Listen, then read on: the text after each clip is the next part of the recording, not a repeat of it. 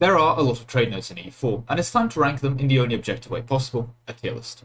Now, compared to normal, when it comes to trade nodes, they don't exactly have an icon for each one. So what I've gone ahead and done is picked the national flag, which I believe represents each node the best. Now, I really struggled thinking about how to display the information regarding the trade nodes. A map to be high enough resolution to be seen will take up like 80% of the screen space. So I'm going to assume that if you're watching a trade node tier list guide for EU4, you probably know where things like London and Beijing are. And for the more obscure nodes like Cuiabá and Ohio, I will include a short verbal description of where we are about in the world.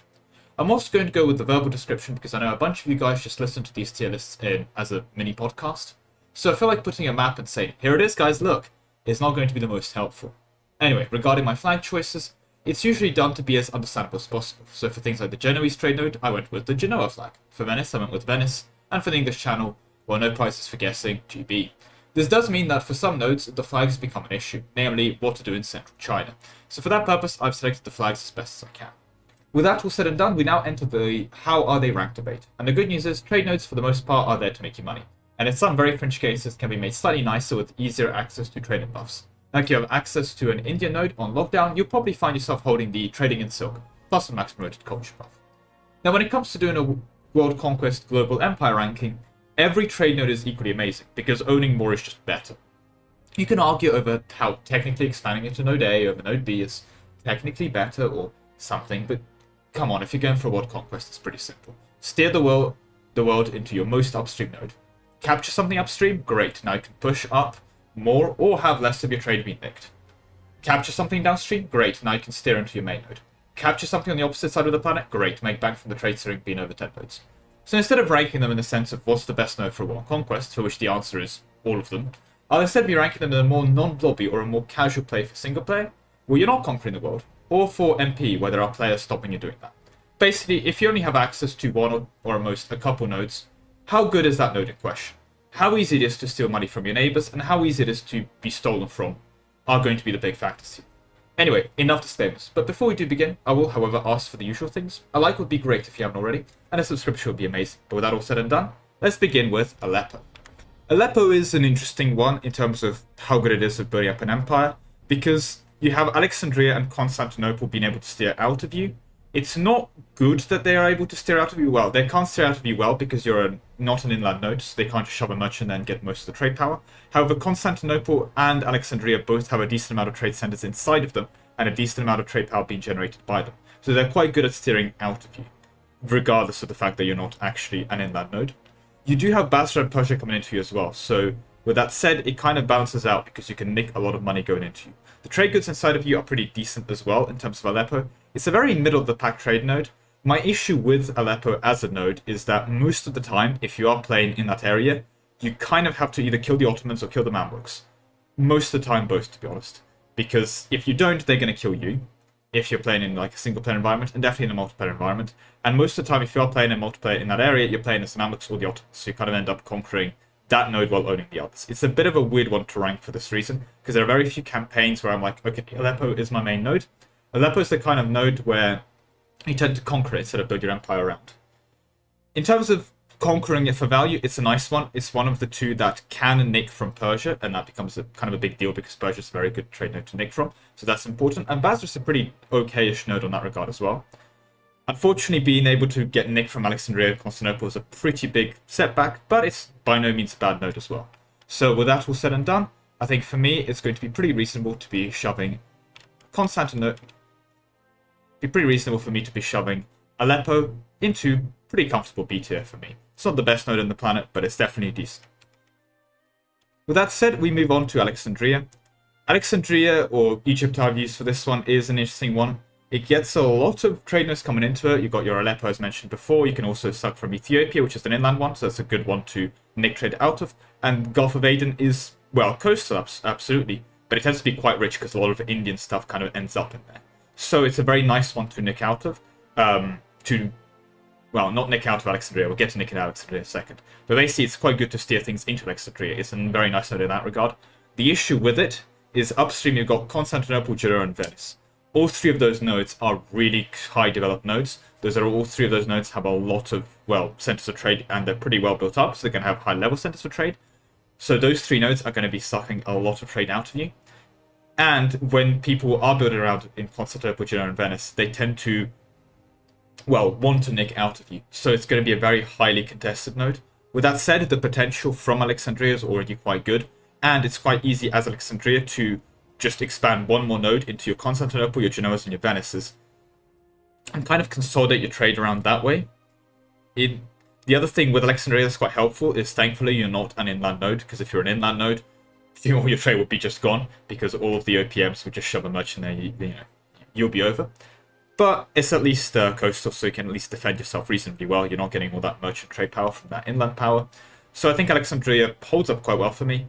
The trade goods in it are quite nice. You get the Grand Mediterranean buffs as well. I honestly think Alexandria is a pretty good node overall. And so for that reason, we're going to be having our first entry into A tier. With that said, we now move on to our next one, which is the Amazon. It's a starting node. It's, as you may have guessed, in the Amazon, and you could probably guess by the Native American selected for it, there's not a lot going on in there. You steer to Brazil and the Caribbean. Caribbean tends to be quite populated. It tends to get colonized and have a lot of trade power in there. The Amazon is a terrible trade node. It's not even a good one to nick out of when you have a colonial empire. It's just awful. Do not do anything in the Amazons. The general rule of thumb is, however, is that if you are a starting node, you're going to be in D tier, and the Amazon are no exception to that. With that said, we move on to Astrakhan. It's an interesting one. Astrakhan is, much like Aleppo mentioned previously, one of the two nodes that's able to pull out of Persia. And Persia's a very good node to pull out of, because it's an inland one and tends to be quite rich, so for that it's quite nice. Astrakhan also can pull out of Samarkand, which has a couple of things similar to Persia going for it. It tends to be quite a wealthy node. However, it is an inland node, so Crimea and Kazan, which tend to be at least similar in terms of its size, can reasonably push out of it. The thing is, if you're playing in that area, you tend to be kind of playing a horde or someone that's killing a lot of hordes, so basically a Russia campaign or something similar to that regard. So consolidating those areas around you isn't too much of an issue for the most part. So Astrakhan's in a very weird position where if you play it well, I think it can be good, but if you just sit around on Astrakhan and you aren't actively pulling out of Persia and Samarkand, it can be quite weak. There's not too much going on in Astrakhan itself. The potential there is basically in its theft. It's not great on its own, but the potential there is quite good in terms of how you can build up, and you can definitely build a great trade empire from Astrakhan as your base. You can push upstream into Novgorod and that area. You can push downstream into Persia, absolutely. So I think Astrakhan definitely gets carried a lot by its potential. Unfortunately, raw power-wise, I can't put it any further above a B. That said, we move on to Australia.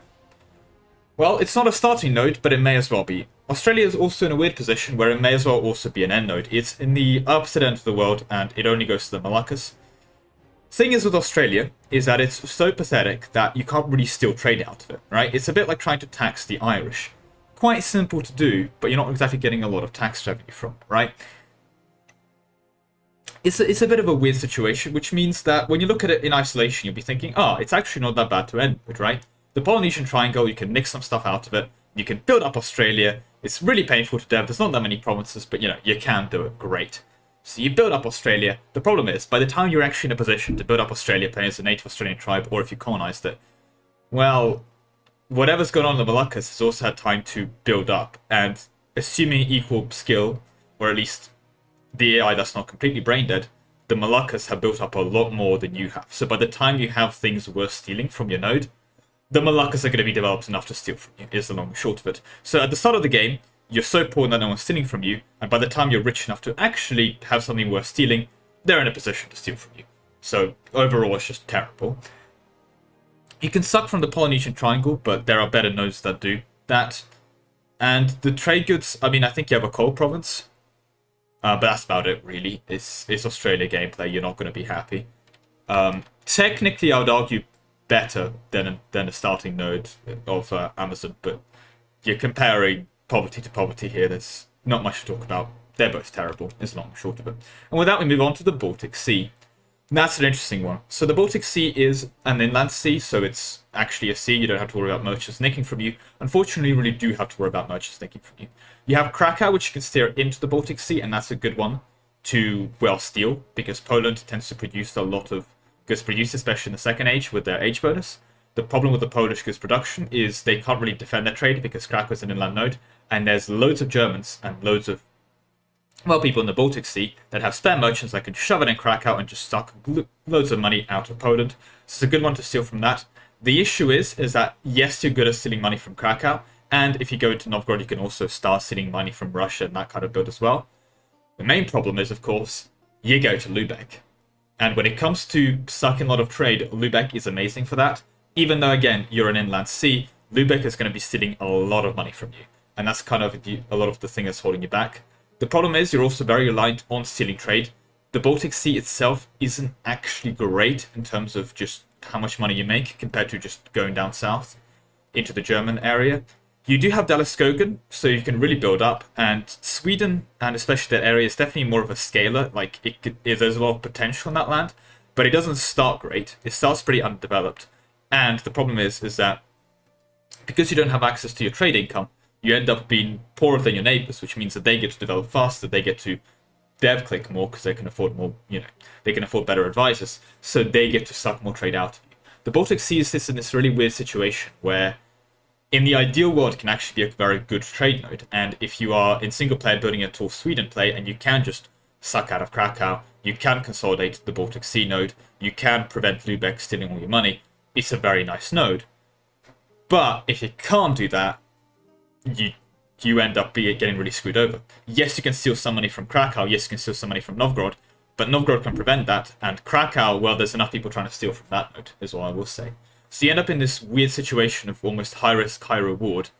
And the problem is, I think with equal skill levels, the people playing Novgorod and the people playing Lubeck-based, Germany kind of tags are going to be better than you and are going to prevent you doing that. So it's a bit of a weird one. But I have to respect its relatively high potential. So for that reason, I think it does easily make its way into B tier. But I'm not going to put it any higher than that. After that, we move on to Basra. Basra is an interesting one. Again, it's coastal. It does go to Persia, so hey, that's something. You can move upstream into Persia. It's always a good thing to have. And it does nick out of Hormuz.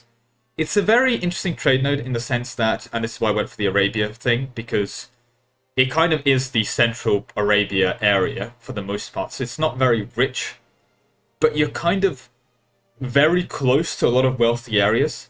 So Basra is in a weird situation where if you look at Basra in isolation and you go, is this trade node good? The answer is no.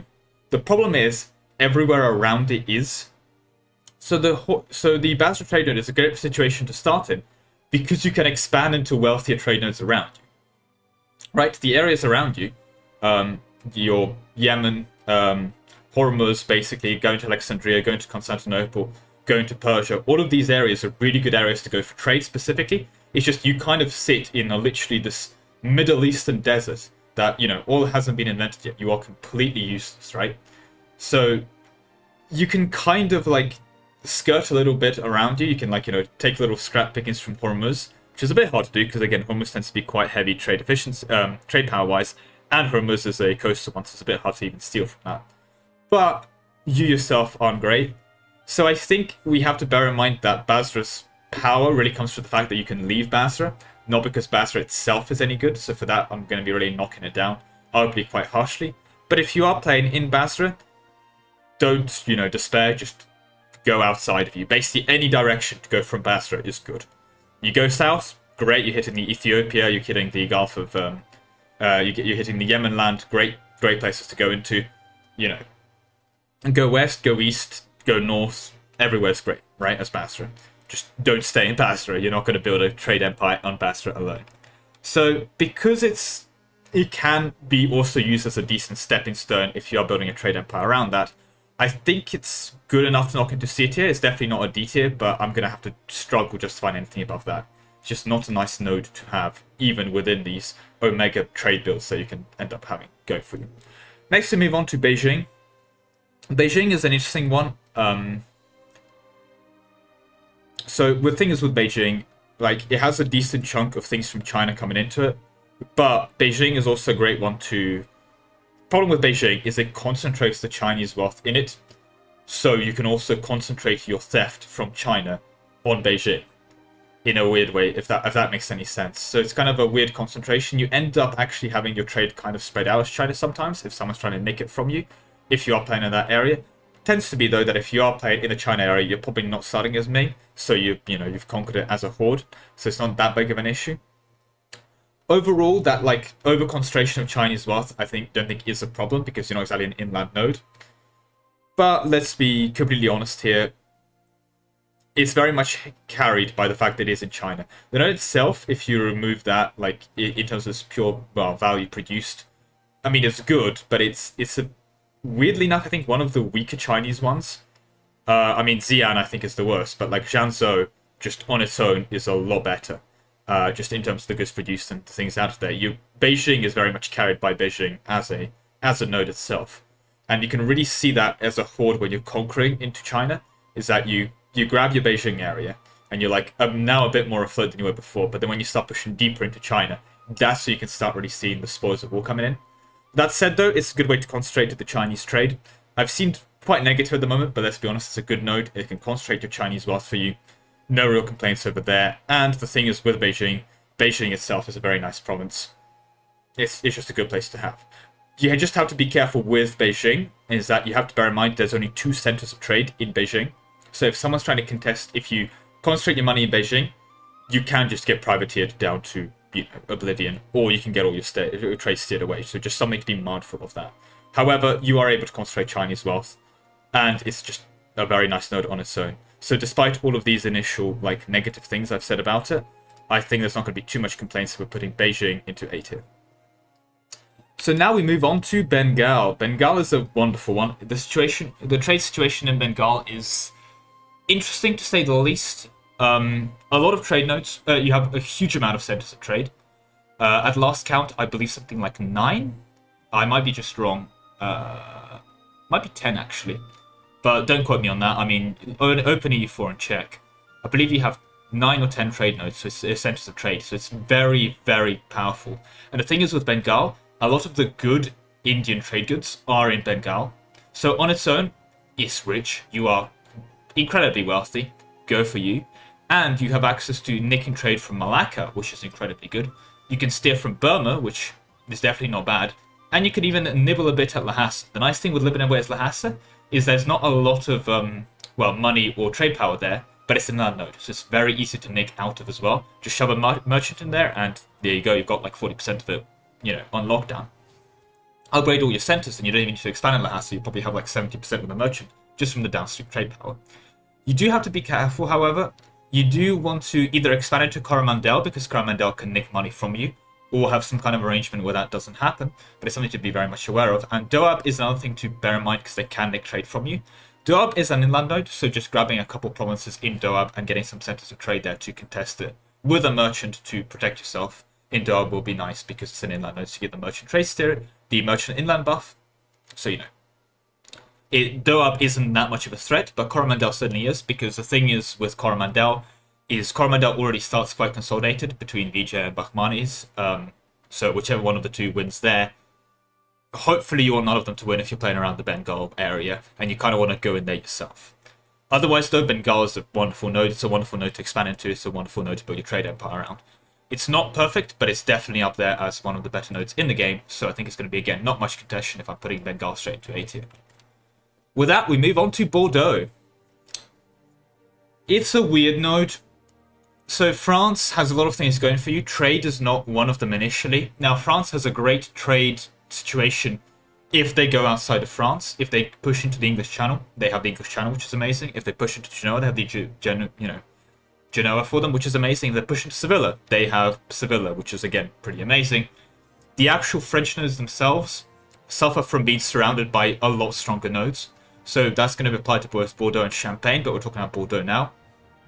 Bordeaux does only go to Champagne, so you can kind of defend yourself there, but most of the time with Bordeaux, you don't really want to because you want to be steering to Champagne because your capital's probably in Champagne and you're collecting there as France before you move your trade capital to somewhere like the English Channel.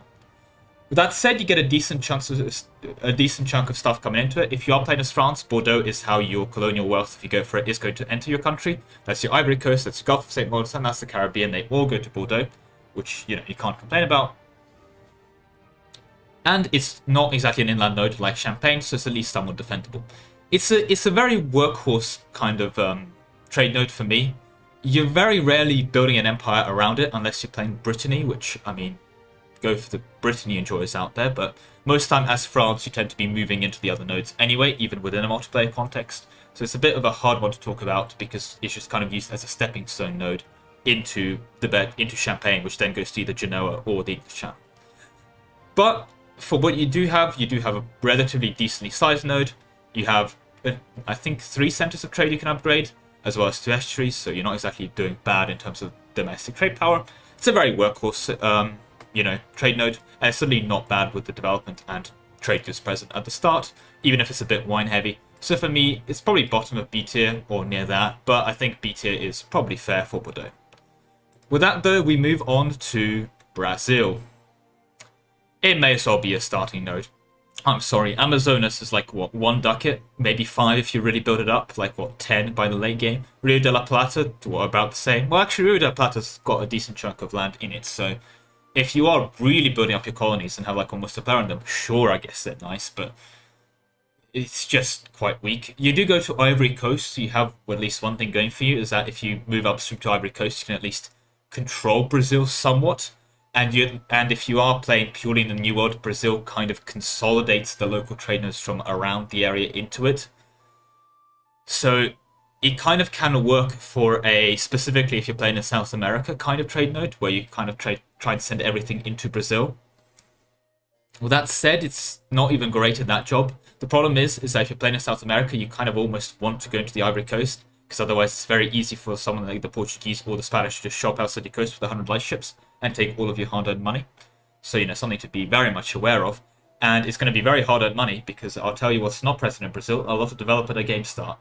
That's every single dev point is going to be an expensive dev click in the jungle, so bear that in mind.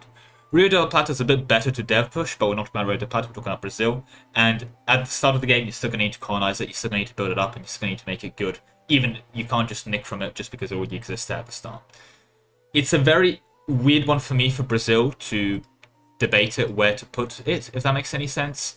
Because if we're talking about the pure game start situation, it's definitely a D tier, but the potential can argue for something like the low C. The problem is, it's a lot of potential you're putting into it, so I don't think I could justify a C tier for it. I think top of D tier is probably going to be fair for it, but I can't see going all the way up to C. But that's just me. We then move on to Burma. Burma's a fun one. You nick from Chengdu, which is not a great trade node. You're basically a glorified starting node again, but hey, at least you don't go anywhere major. Oh wait, you go to Bengal and Siam. Very hard to defend your trade node. You're an inland node. You only have a couple centers of trade, so it's very hard to build up for it, and you have a couple estuaries. Furthermore, Siam and Bengal tend to be either very center of trade heavy or completely overboard with development. And there's a lot of development in Bengal and Siam, so your trade is going to be nicked. That's just something you're going to have to accept. It's just not nice simply because of how much trade can be nicked. What you have going for you at the start, if you're at least holding on to it, isn't actually bad. The trade goods are decent, and the development is okay. It's kind of lower by Asian standards. Asia has an obscene amount of development and great trade goods, so you're kind of like lagging behind your Asian co-patriots, whatever you want to call it. But if you compare it to other trade nodes in Africa or other places, you're very much ahead there, so no worries about that. On average, you're still above average. With that said, not a lot of great potential. Burma's a great intermediary node. Burma's a great one to conquer when you're playing around Bengal and Siam, or a great one to push into. But building a trade empire around Burma is just a pain. And realistically, if you are playing in the Burma area, you're probably going to be grabbing another trade node in the area, in the process. So for me, Burma, I mean, the base development is going to maintain you at C tier, and your at least raw potential is decent. Not raw potential.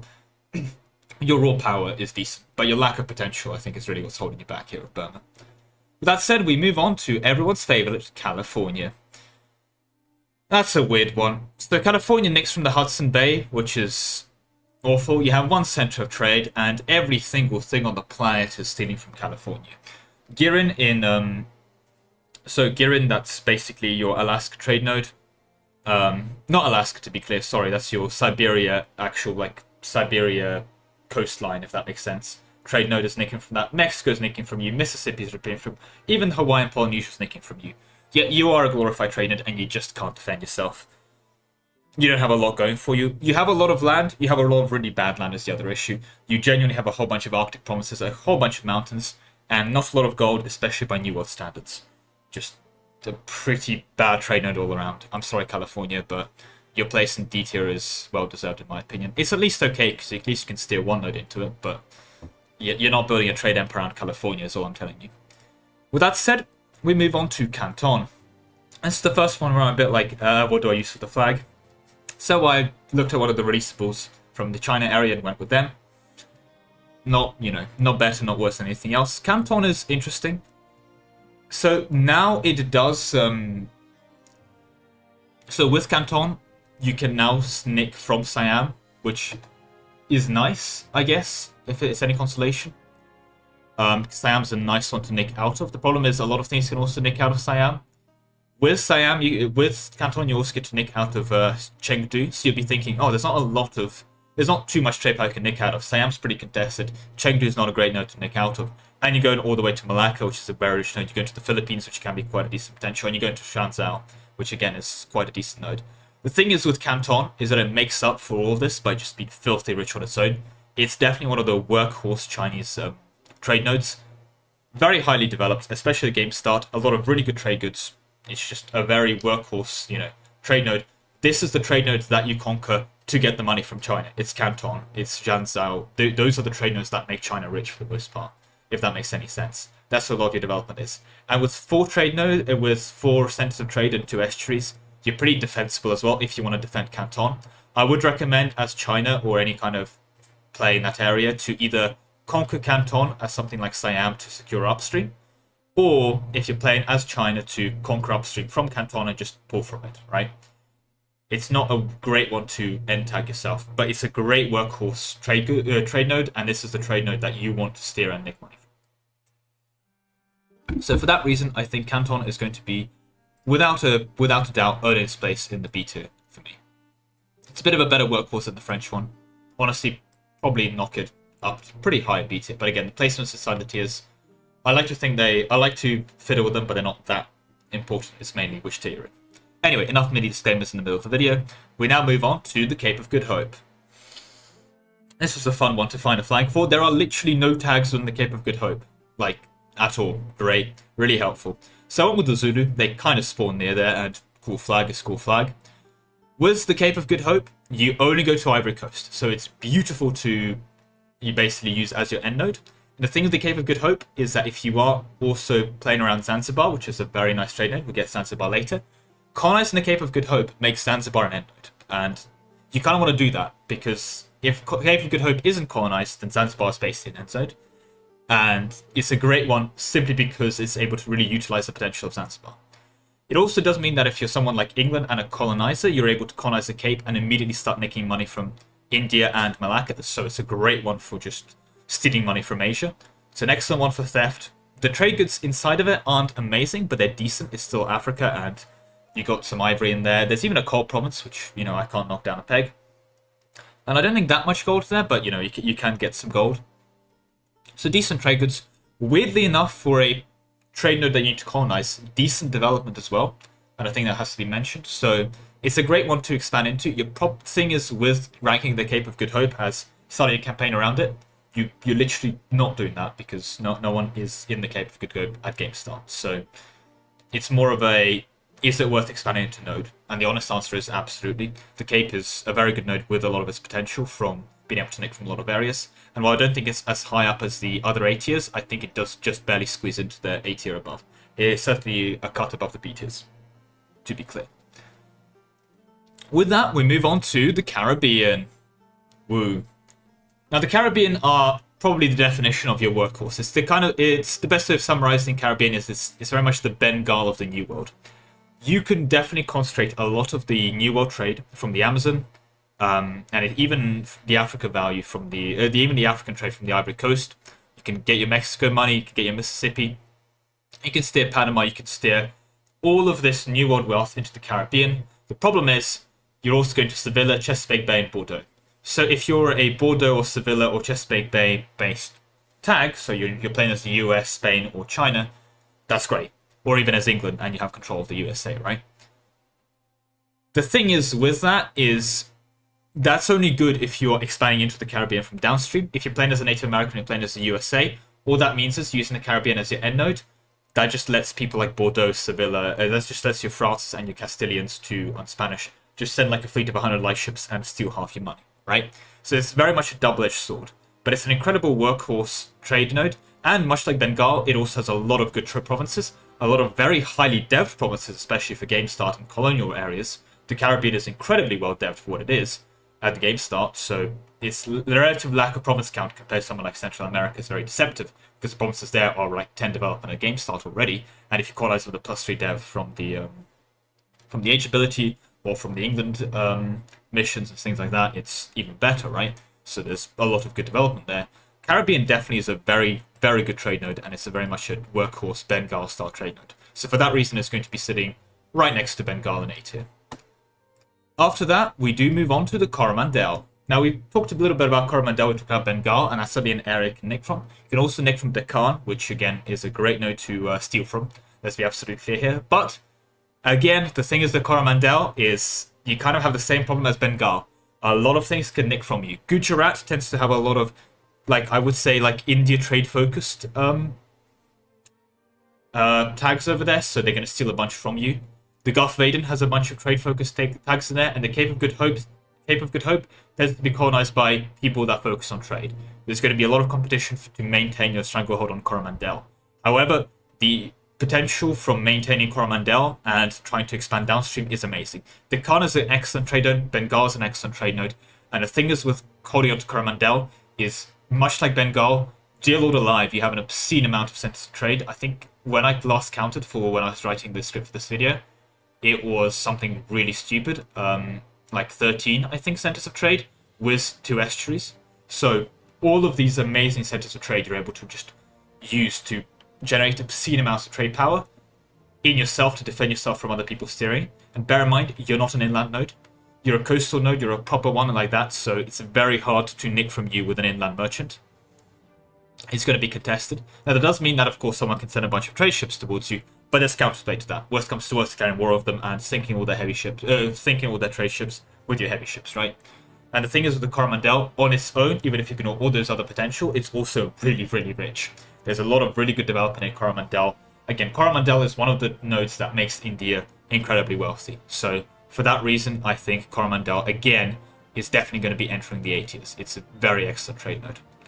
With that, though, we move on to our next contender, and that is going to be Champagne. I've got Burgundy selected for them. It could have been France as well, but I kind of used France for the previous Bordeaux trade node, so that's what I mean by Champagne here specifically. Champagne's a weird node. It's surprisingly wealthy for what it is, because there's a lot of good development in Champagne. The problem is, you're an inland node surrounded by trade monoliths, because you have Genoa that can steer out of you, and you have the English Channel can steer out of you. Both those places have an obscene amount of trade power. So, good luck defending it. Those 6 centers of trade that you have inside of you aren't going to do much to defend it. Bordeaux and Rhineland do go into you, so you can nick some from Bordeaux, and that's kind of what you end up happening if you're playing kind of France. And even as Germany, you kind of want to almost expand into Champagne to secure Rhineland, like leaking away into it. But the thing is, Rhineland is it's going to leak because Rhineland leaks to everything on the planet. So bear that in mind. Rhineland, of course, also being an inland node, so it's very, very easy to steer out of. It just kind of means that, realistically, you just have an English Channel player who, if they have too many merchants, which is a surprisingly common problem. That was the last sound. Sorry about that. But yeah, anyway, if the English player or the Genoa player or whoever's playing in those trade nodes has a bunch of merchants, they're going to shove a merchant in Champagne and Rhineland, and then goodbye to all of your money. Congratulations. It's, for that reason, very much held back. Weirdly enough, again, though, it has a lot of good development, so just, even if you have, like, 50% of the node, it's still actually okay. So, it's a weird one for me for that reason. It's a bit worse than Bordeaux. I honestly think, just because of how easy it is to nick out of it, it's more of a C tier for me, but it's definitely up there as one of the better C tiers out that you can get. Because, again, if you conquer upstream from it, you can kind of lock it down, and when you do lock it down, it's a very nice trade node. The development there, starting there, is great. The terrain to dev is great, and the trade goods are certainly not bad as well. So with that said, we move on to our next entry, and that is going to be Chengdu. Great. Another Chinese trade node. This one, however, is not one of the workhorses for the for China. I went for another releasable within Ming. You can nick from Lhasa. That's not saying much. Lhasa's not a great trade node, but hey, you can nick from it. And you do go to Canton, Xia, and Burma. Great. It's kind of sad. The trade nodes are okay, but the problem is, compared to the rest of China, which is very nice to dev and got loads of farmland and grassland, Chengdu tends to be a bit more rainforesty, which makes it a bit more painful to build up as well. And it's just not built up well at the start either. It's a very awkward trade node. The religions there are a mess for anyone going into it, because it's kind of a... well, it's just not good for anyone going into it. It's just a very awkward trade node. And if you really focus on it and really build it up, it becomes okay. But you have to really work on that trade node, only to then nick out of it later. And I mean, you certainly do that at a major empire. You certainly will do that as China, but it requires quite a bit of investment before you, start getting your big money out of it. For me, it's a bit of a weird one. It's not inherently awful, but it's not good as well. So into C tier it goes. With that said, though, we move on to the Chesapeake Bay, or Chesapeake. I think it's Chesapeake. Anyway, Chesapeake Bay. This is basically the USA player trade node. You get to nick out of Caribbean and Ohio. The thing is, with nicking out of Caribbean, it just kind of means that it's upstream from the thing that concentrates all the trade power in the New World. So that just makes it better because it can steer from Caribbean. Caribbean is a good node to steer out of. The problem with the Chesapeake Bay is you go to English Channel and you go to the Gulf of St. Lawrence. If there's an England player and they have Canada and you don't, well, you should probably invade Canada is all I will say, because Gulf of St. Lawrence and English Channel will both generate a lot of trade power and nick a lot of it. While you very much suffer from the same problem as the Caribbean, because you almost contribute to the Caribbean problem as being one of the people that can nick out of it, but you also have that issue with upstream people nicking your trade. And the English Channel is probably the worst thing to have upstream from you, because that thing prints trade power, right? Whatever's happening in England is farmlands. It's just going to be pressing the dev button in whatever situation. Even if it's England invaded by Scotland, if it's space England, if it's England invaded by France, whatever's happening in England, it's pressing the dev button, and it's going to be quite built up. Even AI is going to press that dev button, and it's going to be upgrading all those centers of trade. And most importantly, it's going to build lightships. You're going to have a hard time being, upstream from the English Channel, is the best way of putting it. And that's really what's holding Chesapeake Bay down. With that said, it's a great one to go into as someone like England, because, again, downstream from the English Channel, so you're going to have a decent grasp hold of it. And if you are playing around as the USA, basically the Chesapeake Bay, if you also do control the Gulf of St. Lawrence, you could at least try and somewhat end node by killing any English lightships and trying to protect yourself with centers of trade. The problem is you only have the one center of trade to actually protect yourself and a couple of estuaries, so it's quite painful to do.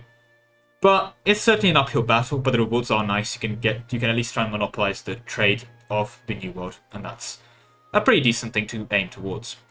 So, it takes a lot of work, but decent potential. I think that's definitely just a B sounding tier for me, without pressure.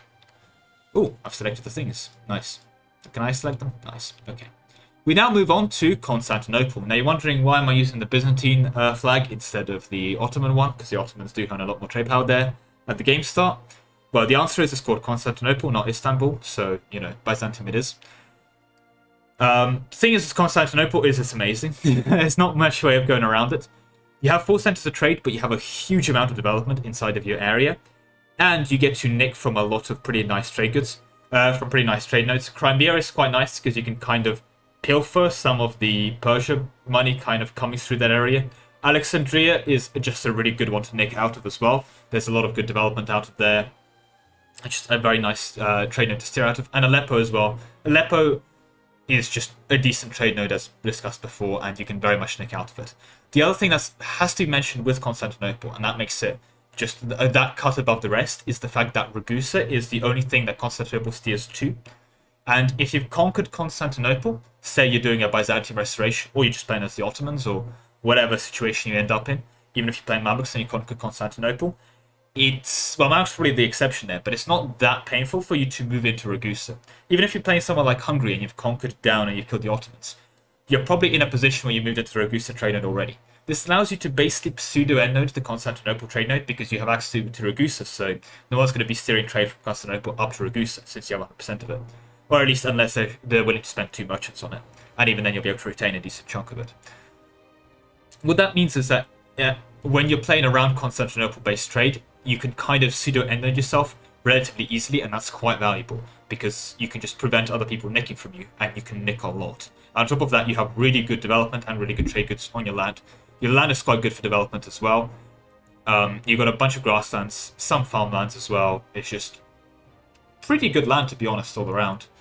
Can't complain. I think Constantinople is definitely one of the nicer tiers in the game, so for that reason, yet again, A tier we go. A lot of A tiers today, but don't worry, we'll get to the native ones soon enough. Without moving on to Crimea. Crimea, next from Astrakhan. If Astrakhan's getting money from Persia, it's okay. If it's not, and it can be kind of out of your control, then you're kind of screwed. The problem is, with Crimea, is you may be an inland seat, but Dear Lord Alive does everything next from you. Constantinople next from you, Kiev next from you, Pest next from you. Crimea is a weird one, where if you're playing in Crimea, you tend to be either playing a horde, so you're kind of going to Astrakhan yourself, so it's kind of your upper stream one. In which case you're probably setting up your trade capital around Astrakhan anyway, using Crimea as your pseudo-endnode generator, if that makes any sense. Or if you're playing as someone like Lithuania, you're probably going to be steering that money out of Crimea, in which case you're trying to compete with other people like Constantinople and Hungary, who are trying to nick that money away from you out of Crimea. So it's a very contested trade node. It tends to be contested quite a bit. The issue with it is that you do actually have a decent chunk of centers of trade. You have around 4 of them, but the development in them isn't great. So you have to kind of really build up that area to be compatible. It's decent land to dev, especially if you have the Cossacks estate, so let's not be... let's not turn up no to that, but it's not that big of a node. It's not making too much money. The trade goods are, at best, okay, is the best way of summarizing Crimea, to be honest. So, I mean, it's a very... I won't call it a workhorse, but it's trying. I think just because of how easy it is to steal from that, it's going to have to be a high C tier. Probably below the Champagne node, but it's going to struggle breaking into the Bs, to be honest with me. With that said, we move on to Cueba. I think I pronounced it correctly earlier, but now I've forgotten the pronunciation. It's a South America one. It's a start node. Goes to Lima and Rio de Janeiro. Makes sweet. Nothing of trade. Has some potential if you build up for it. At least has a decent chunk of provinces, but it's a very sad. It's a very sad day to be there. I'll be honest. Yeah, I don't need much explaining there. It's a Native American trade node, and it's a weak Native American trade node. Into D tier it goes. I guess it's pretty comparable to California, to be honest, in terms of its power level. Like, you have less trade nodes going into you, as in nothing, but you have even less thinking out of you. You kind of have the Australia treatment, where you're too poor to rob, almost, if that makes sense. But there we go. With that, though, we move on to someone that's definitely not too poor to rob. Deccan. This trade node would be so much nicer if you're not inland. This trade node is so much nicer for other people around it because it's inland. You nick from Doab, which is nice, but you get stolen by Gujarat, you get stolen by Coromandel. Both those areas tend to be very heavily based on stealing trade, and you're inland, so it's very hard to defend yourself without going into those areas. Your money's going to be nicked, is the best way of putting it. The thing is, you have a lot of money to steal as well, so even if you only have like 50% of the trade node, you're still going to be good enough, is the best way of putting it, but you're just better off expanding outside of it. It's also a great trade node to conquer and gain, because the trade goods there are amazing. This is one of your India workhorse trade nodes. Thing is with India is, unlike China, where there are certainly some trade nodes that are quite bad, pretty much all your India trade nodes, with the exception of Tibet. I don't know if you want to call it Indian trade node, it's kind of a weird one in that like side area, because it has a bit of Nepal, but it's also just awkward. Anyway, the thing is with the India trade nodes is pretty much all of them are actually quite good on the base value of trade goods they generate, compared to China, where you have some real slackers like Xi'an. So with Deccan, me saying that they're an excellent trade node is a bit already implied. With that said, they're still an excellent trade node. They're inland, so they're easy to steal from, though. So just bear in mind, you're going to be fighting Coromandel and Gujarat for trade power, so you're not going to win that in the centers of trade. You're going to have to win that on the battlefield, is all I'm going to say. So the fact you are kind of forced into inting if you have that trade node means that it's a great trade node, but I'm not going to put it any above a B tier. It's a pretty decent one at B tier as well. I'll probably have it nearer to the China ones. Certainly, I'd probably rather have that than, well, the Baltic, but there we go. Anyway, that's the Khan talked about. We now moved on to Doab. Same problem as Deccan. In fact, Deccan nicks from you. You're also in Inland 1, you're also in China. You have 5 centers as well, so you can kind of try and defend yourself, but you're not going to win. Thankfully, you can nick from Bengal. The problem is, that is not a war you're going to win with Bengal. Bengal needs to conquer like a tiny bit of you and shove a merchant in you, and you're not going to win that. But hey, at least you have something that's going for you in terms of your other potential. It's a weird one in the sense that you do go to Deccan and Lahore. Deccan isn't actually that good at nicking from you because, well, each itself is getting nicked from. But if someone's conquered Deccan when they have Coromandel or Coromandel set up, then they're going to be quite good at nicking from you. And then there's Lahore. Lahore's a weird one. At game start, it's not going to be nicking much from you. You're going to be relatively fine. The thing is, Lahore is where a lot of the Persia, like, trade node is really going to be shining. So if you let Lahore build up, or if Lahore gets built up, it's going to steal from you. It's going to steal a fortune. So there's a lot of downwards potential there. It's a decent workhorse trade node, though. Very similar to Deccan in its kind of setup there. A bit of a different problem and a bit of a different front you're addressing. You're not exactly moving down in Coromandel. You have to move north into Lahore to defend yourself from your trade nicking issues. But the thing is, with the Doab, again, you have a lot of trade to defend. So for that reason, well, you can be going to B tier as well. Pretty near to them. They're pretty interchangeable, to be honest, but it is what it is. With that said, we move on to the English channel. This is the trade node that defines the S tier, is the best way of putting it. It's the best end node out of all of them. It's the thing that's the easiest to steer everything into. Loads of trade power you can generate, loads of really good trade goods to dev, loads of good land to dev, just a beauty all around. You nick trade from half the planet. You can nick trade from Europe, you can nick trade from America, you can even go into the Cape and the Ivory Coast and start nicking trade from Africa and Asia. Like, the English channel is what the English Empire is built upon, and there we go. It's one of the empires, that's for sure. It's the definition of the S tier. I mean, I think it would be an insult to your intelligence if I start going into the exact details of why exactly it's amazing. It is, right? It is the definition of the S tier. So into S you go, English channel. No need to waste any more time on you. With that, then we move on to Ethiopia. Ethiopia is a nice trade node because you can mine gold in it. Great. You nick from Katsina. It's a start node. You're not exactly nicking a lot of money from Katsina. If you really build up Katsina, you can get like 5 ducats out of it. Congratulations. You're getting more out of a single gold mine, and that's probably pre-dev clicks. Well, no, not pre-dev clicks. Okay, gold isn't that great relatively, but my point is, it's not that amazing. The thing is with Ethiopia is your trade goods there are quite nice. See, and you have an okay-ish amount of development. Certainly a good development by African standards. The problem is your neighbors. And your neighbors are Alexandria and the Gulf of Aden. And they're going to suck you dry. Because Jesus swept alive. They are both going to generate a lot more trade power than you ever will. And you're inland. So good luck defending yourself. They're going to shove a merchant there and you're screwed. The Gulf of Aden specifically, because yeah, individually the Gulf of Aden before it unites doesn't have a lot of trade power in it, but there's a whole bunch of random OPMs running around in Arabia and especially the Gulf of Aden. So what they're going to do is all of them going to be able to shove a merchant inside of you, and that's it, right? You're going to have 5 merchants all getting plus 50 base trade power for inland trade steering. GG. You're not going to be able to retain a lot of trade power, and I think that's really what holds you back. Is you have the potential to be a decent workhorse trade node, but you're just very much held back by just how easy it is to steal from you. So into high C tier you go. Congratulations. I think probably this kind of position, it makes the most sense. That said, we move on to the reason I couldn't use the England thing for the English channel, because it was a bit too close and may have been confused with Genoa. It's an end node. It's the second best thing after the English channel for steering half your entire planet into. It's amazing if you have a New World Empire, because you can basically steer Sevilla into Genoa. It's amazing for a lot of the African trade as well. And you can nick a bunch of France stuff into it. It's great. You can nick from Alexandria as well. Alexandria is quite rich. It's just a really strong trade node. And you start with a whole bunch of development in it. The thing is with Genoa is no one really starts in charge of Genoa in the same way that England has a dominant position over the English channel. So you do have to conquer your way into Genoa, and because there's a lot of development there, and you're in Italy, the AE is going to be something that's going to be able to stop you a bit, depending on how good you are at the game and how good you're managing AE, so that's something to bear in mind. But once you have Genoa on lockdown, you pretty much have your license to print money.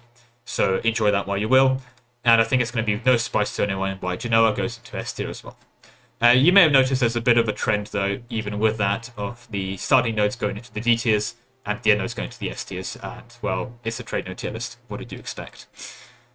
Anyway, that said, we move on to Girin. Now, I'll be honest, Girin is an interesting one because when I saw Girin, when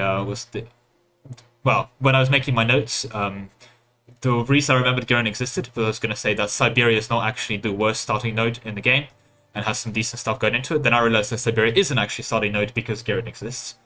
So that just goes to show how much I remember Girin.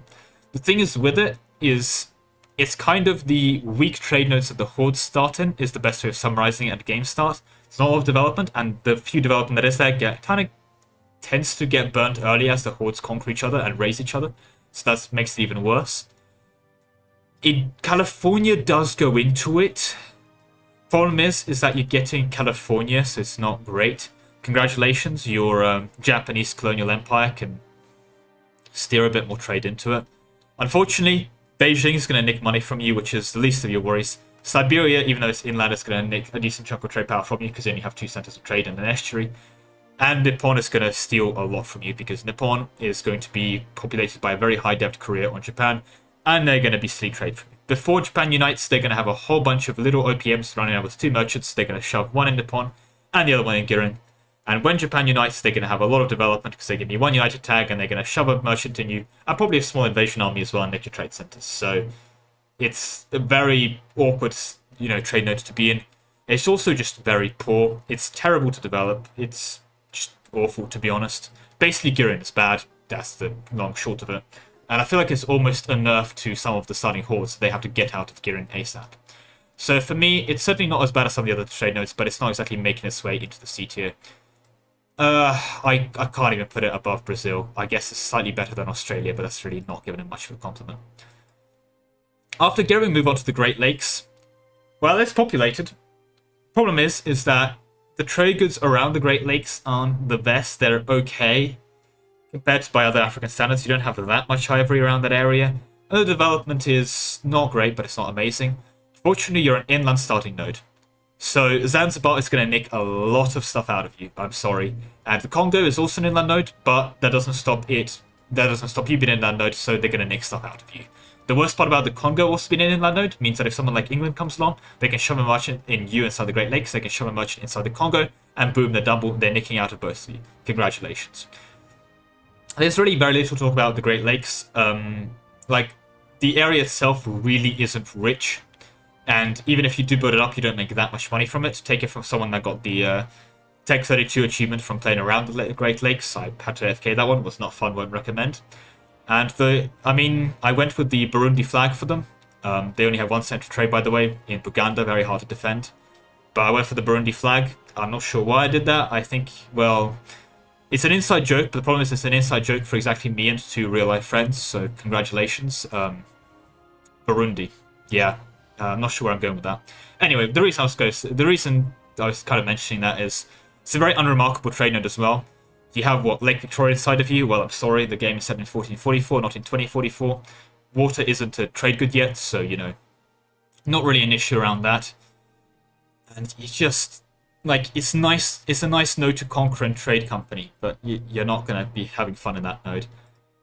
It's not as awful as some of the other Native American nodes, but that's not giving it much of a compliment. I'd probably prefer Girin over Burundi and the Great Lakes trade node, but bottom of D tier, I'm afraid. That's all you're really getting. Anyway, that's about that. Let's now move swiftly on from the Great Lakes into Gujarat. Already mentioned Gujarat a couple of times. The tags inside of Gujarat are be quite trade heavy, which is quite nice because they can steal from Lahore, they can steal from Deccan, they can steal from Coromandel, and they need to defend their trade because they can go to the Gulf of Aden, they can go to Hormuz, they can go to Zanzibar. They basically can steal money from trade nodes that can defend themselves, and they can get stolen from trade nodes that can steal very much from them. There are coastal, so at least they can defend themselves with trade power, and they have a decent chunk of centers of trade, I believe 7, as well as an estuary. So there's a decent amount of residual trade power for them. It's a very contested trade node. Gujarat, if you're ever fighting over trade without stabbing other people, it's probably going to be happening in Gujarat over India. Gujarat or Lahore. The thing is with Lahore is a battle you're not going to win. It's an inland node. whoever's invading you with their merchants is going to win that battle. With Gujarat, it's a contested battle on the trade battlefield as well, so bear that in mind. The thing is, though, Gulf of Aden can be quite rich, Zanzibar can be quite rich, Hormuz can be quite rich and trade powerful. So be very careful. The nice thing is, if you are building around Gujarat, you're probably playing as one of the tags in Gujarat, or playing as, well, Gujarat, and those tags tend to have a lot of trade buffs, so you have that kind of going for you. So it's a contested battle, but you're equipped for that battle, is the best way of putting it. Like, right, you're not just thrown into the, go fight the Ottomans, here's Tech 3 in a dream. Go fight the Ottomans, you have Tech 6 against Tech 5 on them, and you can take at least a couple loans in the process, right? You know, it's a battle that's winnable, I think is the best way of putting it, compared to the battle over something like Lahore, which the invader's just going to win because of the Inland Straits theory. So, because it's a contested trade node, and it's still an Indian trade node and quite good, I honestly think it's going to be better than the other inland ones, but I think it squeezes into the bottom of A tier, because you can kind of build your Indian trade empire around it as well, but it's not exactly,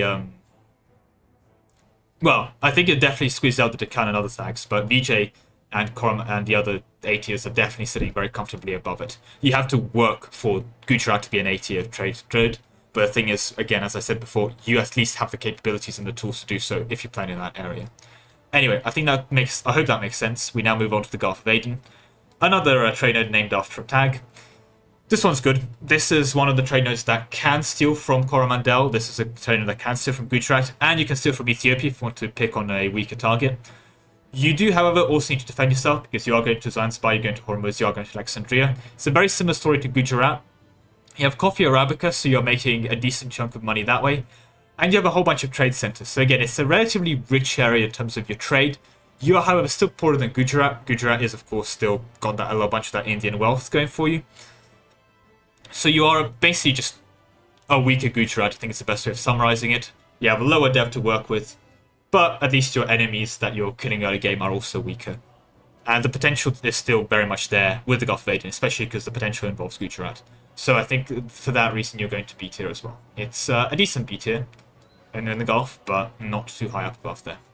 With that, though, we move on to everyone's favourite, the Gulf of St. Lawrence. Now, I've used a Canadian flag for that one. Apparently, that's the old Canadian flag before they changed it. And let me tell you right now, thank God they did, because honestly, this flag isn't awful. I've seen much worse flags, but the new one is a lot better. So, good job on Canada. You improved on your flag quite a bit.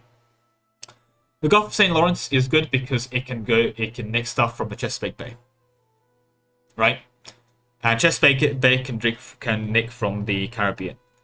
The thing is with the Gulf of St. Lawrence is it's in a weird situation where if you're building a trade empire around it, you're basically playing an entire New World campaign, and you're probably better off just using it as a pseudo end node generator for the Chesapeake Bay. If, however, you are playing some kind of Canada campaign, you're going to struggle, because that means you're probably not going into America because that's contested, or there's another USA-like player if you're both playing colonies, and it's going to be worse than that, and you're not going to be able to even use Ohio in that case. You're going to be able to get money from Hudson Bay, and Hudson Bay really sucks. You also do go to border North Sea. You kind of have some insulation and you don't go to the English Channel directly, and that can be nice. That extra step from the North Sea and Bordeaux can somewhat protect you at least, but it's not great anyway. It's a weird one, and the thing is, when it comes to centers of trade, it's very hard to build up a defensive trade power for you. You're very much carried by the fact that you're based in addition to the Chesapeake Bay for like a USA player, but that's kind of what's holding you to almost relevancy. And I think that's kind of what's really keeping you out of D tier. But you're not a great one by any stretch of the imagination there.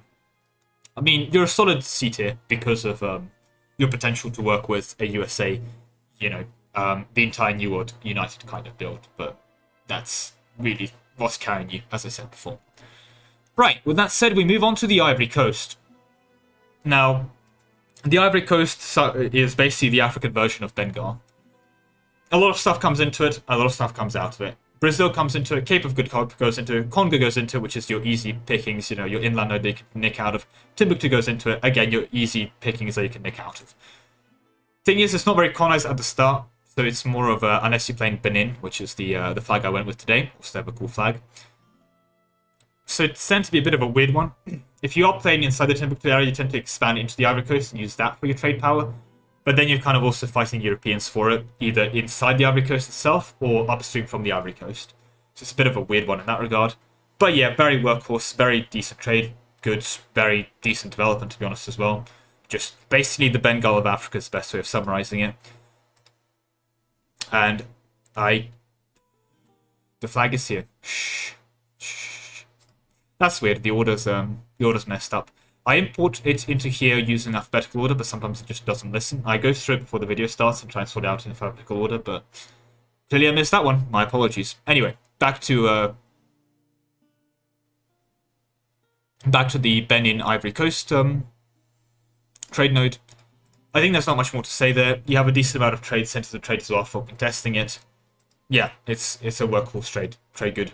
It's certainly no Bengal, but it's a good one for that. And if you are conquering into it, it's kind of the intermediary step if you want to get into the Cape money, if you're doing something like an England or France run. Controlling the Ivory Coast is a good way of controlling a decent chunk of Africa, is the best way of putting it. So I think for that, we have another entry into our B tier. Not as good as the... probably around here, to be honest, if we have to pick a position. Right, with that said, we move on to Katsina. What is happening with the order today? Because that's formulas. Oh lord, give me a second. I love importing things that don't work well. Anyway. Because I believe the one after this is Kazan, so... yeah, this is... oof, all the way over here. Well, the honest answer is basically that. So, Kanem Bornu is what I use to represent Katsina. Not too much going in that node, unfortunately. The problem with Katsina as a trade node, again, is the starting node, and you have Ethiopia, Timbuktu, and Tunis to nick out of you. The good news out for you as Katsina is Ethiopia, Timbuktu, and Tunis are quite weak nodes to nick things from you. So, congratulations. It's poor people stealing from poor people is the best way to summarize it. They're not going to have too much trade power as well. Tunis basically just gets bullied by the people upstream from it. So it's not going to have that much generation on it. But still be careful. They can, they can still nick from you. And you're an inland node, so you're quite susceptible to that. Timbuktu tends to be quite weak as well because it's quite disunited. It tends to be not getting too united unless it's united by a European, in which case good luck. Or it's united by a player, in which case they're just going to be stronger than you. I did go with Kanem Bornu for them because, well, I had quite a fun CK3 campaign as Kanem Bornu to do Mother of All Africa, and I think their flag is cool, but really no real reason to go for that one for Katsina. With that said, as far as trade nodes go, it's a starting node, and there's not a lot of promises for it. So even though some of your trade goods are good, you're really struggling with just how weak much your promises are. Honestly though, at least the trade nodes are okay, and you can at least build yourself to something reasonable, but top of D tier is the best you're getting. I'm sorry. That's all I can give you. And with that said, we move on to Kazan. That's a fun one. Alright, because I know Kiev is coming next. Kazan is kind of the trade node that Russia and a lot of the Russia-based Novgorod trade empires tend to use to suck things into Novgorod. Kazan gets money from Siberia. Siberia is an inland one. The thing is, Siberia is a great one to suck money out of. It's very big, and it's got, like, not awful trade goods with furs. Like, furs is just a very workhorse trade good. It's not amazing, but it's decent. So you're going to make a decent chunk of money from Siberia. You're going to make a decent chunk of money from Astrakhan, especially if you build up Astrakhan to nick from Persia. And Novgorod is, well, a very strong trade node, but it's not... It's usually a trade node you control if you go into Kazan. Because normally if you're playing Kazan, you tend to be playing either a Horde or you tend to be playing Russia. So as a Horde, you're probably killing Russia again, so they're going to have control of Novgorod. Or if you're playing in the Kazan area, you're playing as Russia, so you tend to be conquering it. So it's kind of mitigated almost. You only have 2 centers of trade, so I'm going to be generating a lot of trade power from it itself. It's not a big node, but it's a great build your empire up node, and it's a great node to steer things into.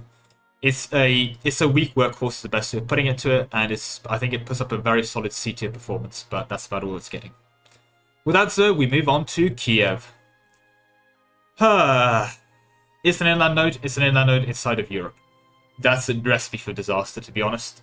It's an inland node a bit closer to Kazan as well. The thing is with Kiev is Kazan is a bit too far away for your tags like your Germans to worry about.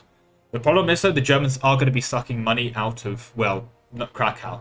And if they already have a merchant sucking money out of Krakow and they gain an extra one, guess where that merchant's going? Into Kiev, sucking out of you. It's a pain to build up on. It's a great one to have if you're playing as either Poland or if you're playing as Russia, to go into Kiev, because you can nick that trade power for yourself into either Krakow or Novgorod. So that's got at least that going for it. But you only have 3 centers of trade, so you have to very much rely on upstream for it. And you can nick from Crimea, so that kind of helps if you're trying to nick from Crimea. You know, a lot of people are trying to nick from that. But Crimea is a contested trade node to nick from as well. So it's a bit of a weird one. Decent potential. The thing is that at least Kiev makes up for it is you have a lot of steppe provinces, which are at least reasonable to develop. You also have a lot of farmlands and, you know, and grasslands to build up as well. And your trade goods are... they're not great for actual value. You have a lot of grain, but you have a lot of grain. So if you're trying to get a lot of manpower and all of other stuff like that, it's pretty good in that regard. So I think Kiev really gets knocked up a peg for that reason. Simply because of its relative potential, but it's not earning anything above a C tier, let's be honest. I'd honestly probably put it below Canada, but hey, at least above the Basra trade node. With that though, we do move on to the Congo. Christ, this order really got messed up, didn't it? The Congo is an interesting one, that's for sure. Christ, the order got messed up. The Congo really is an interesting one, that's for sure. The Congo tag itself, I think, overinflates how good the trade node is, because Congo has a lot of decent stuff coming for it, especially after the Origins update. But you can only nick out of the Great Lakes, and you go to Ivory Coast and Zambezi. Zambezi is not going to steal a lot of money from you. Problem is, Forever is in the Zambia trade node, is going to shove a merchant into Zambezi, and then by extension into you. You're going to have a lot of your money nicked. And there's not that much you're going to be able to nick out of the Great Lakes. You only have 4 centers of trade, and you're inland. You're just a prime target to exploit, I'm afraid, in the Congo. So even though you have some okay-ish development, well, to be honest, some decent development and some decent trade goods, it's just way too easy to nick money out of you. So as objectively, as far as trade goods go, yeah, I mean, again, probably nearer Ethiopia as far as trade node tiers go, but you're really going to struggle for that. Now, to be clear, Congo can mitigate some of these issues, but it mitigates those issues by expanding really quickly and conquering the nodes this nicks out of. So, you know, that's more of a testament to how good the Congo is as a tag compared to how good their innate trade node is. With that said, though, we now move on to Krakow. That's your Poland trade node. It's a good trade node. It has a lot of decent development. It's got great potential to dev. It's got good trade goods. Everyone on the planet is going to nick out of you. The problem is that you're right next to Germany. You go to the Baltic, you go to Saxony, you go to Vienna. Those trade nodes are flush with random German OPMs that have merchants running around that are doing absolutely nothing and have nothing better to do than just shove merchants out of you and make all of your money. Even if you conquer the entire Krakow trade node, at the very early game when there's a whole bunch of German OPMs running around, you're going to be lucky if you have like 40% of it. Because it's so easy to steal from you. You have 5 trade centers of trade for defending yourself, so building yourself up can be kind of an option. But the honest best option as Poland is just to invade Germany. You kill 2 birds with 1 stone, you don't have to worry about Germany uniting and posing a threat to you, and the German land's quite good, and you get better trade because no one's taking it from you. But as far as Poland goes itself, and the Krakow node goes itself, it's a good node as long as you can hold on to your trade. So for me, because it's so hard to actually hold on to the wealth that you're generating, it's another C tier entrance for me. But it's a pretty decent one at that, probably above Kazan. It's a very similar situation to the Champagne trade node. It's a great one on its own, probably actually prefer up Champagne to be honest. It's a great trade node on its own, but it's just so hard to hold on to it. Right, that's Krakow done. We now move on to Lahore. I had Afghanistan for this one. Because it's a bit of it's almost like a Mughal dream. Lahore is kind of where the Mughals established their wealth, suck it into Persia. And it's very much an intermediary step, kind of like a mini Persia used to extract value out of India. But the problem is that if you're building around Lahore itself, you're not going to be able to defend it. You're not going to be able to stop Persia sucking money out of you. But you can also steal a lot of money. So you're in a similar situation to a couple of other tags where you can steal a lot of money, but a lot of money is getting stolen from you as well. It's not a great situation to be in, and unfortunately that's the kind of good summary of, well, a relatively weaker trade node.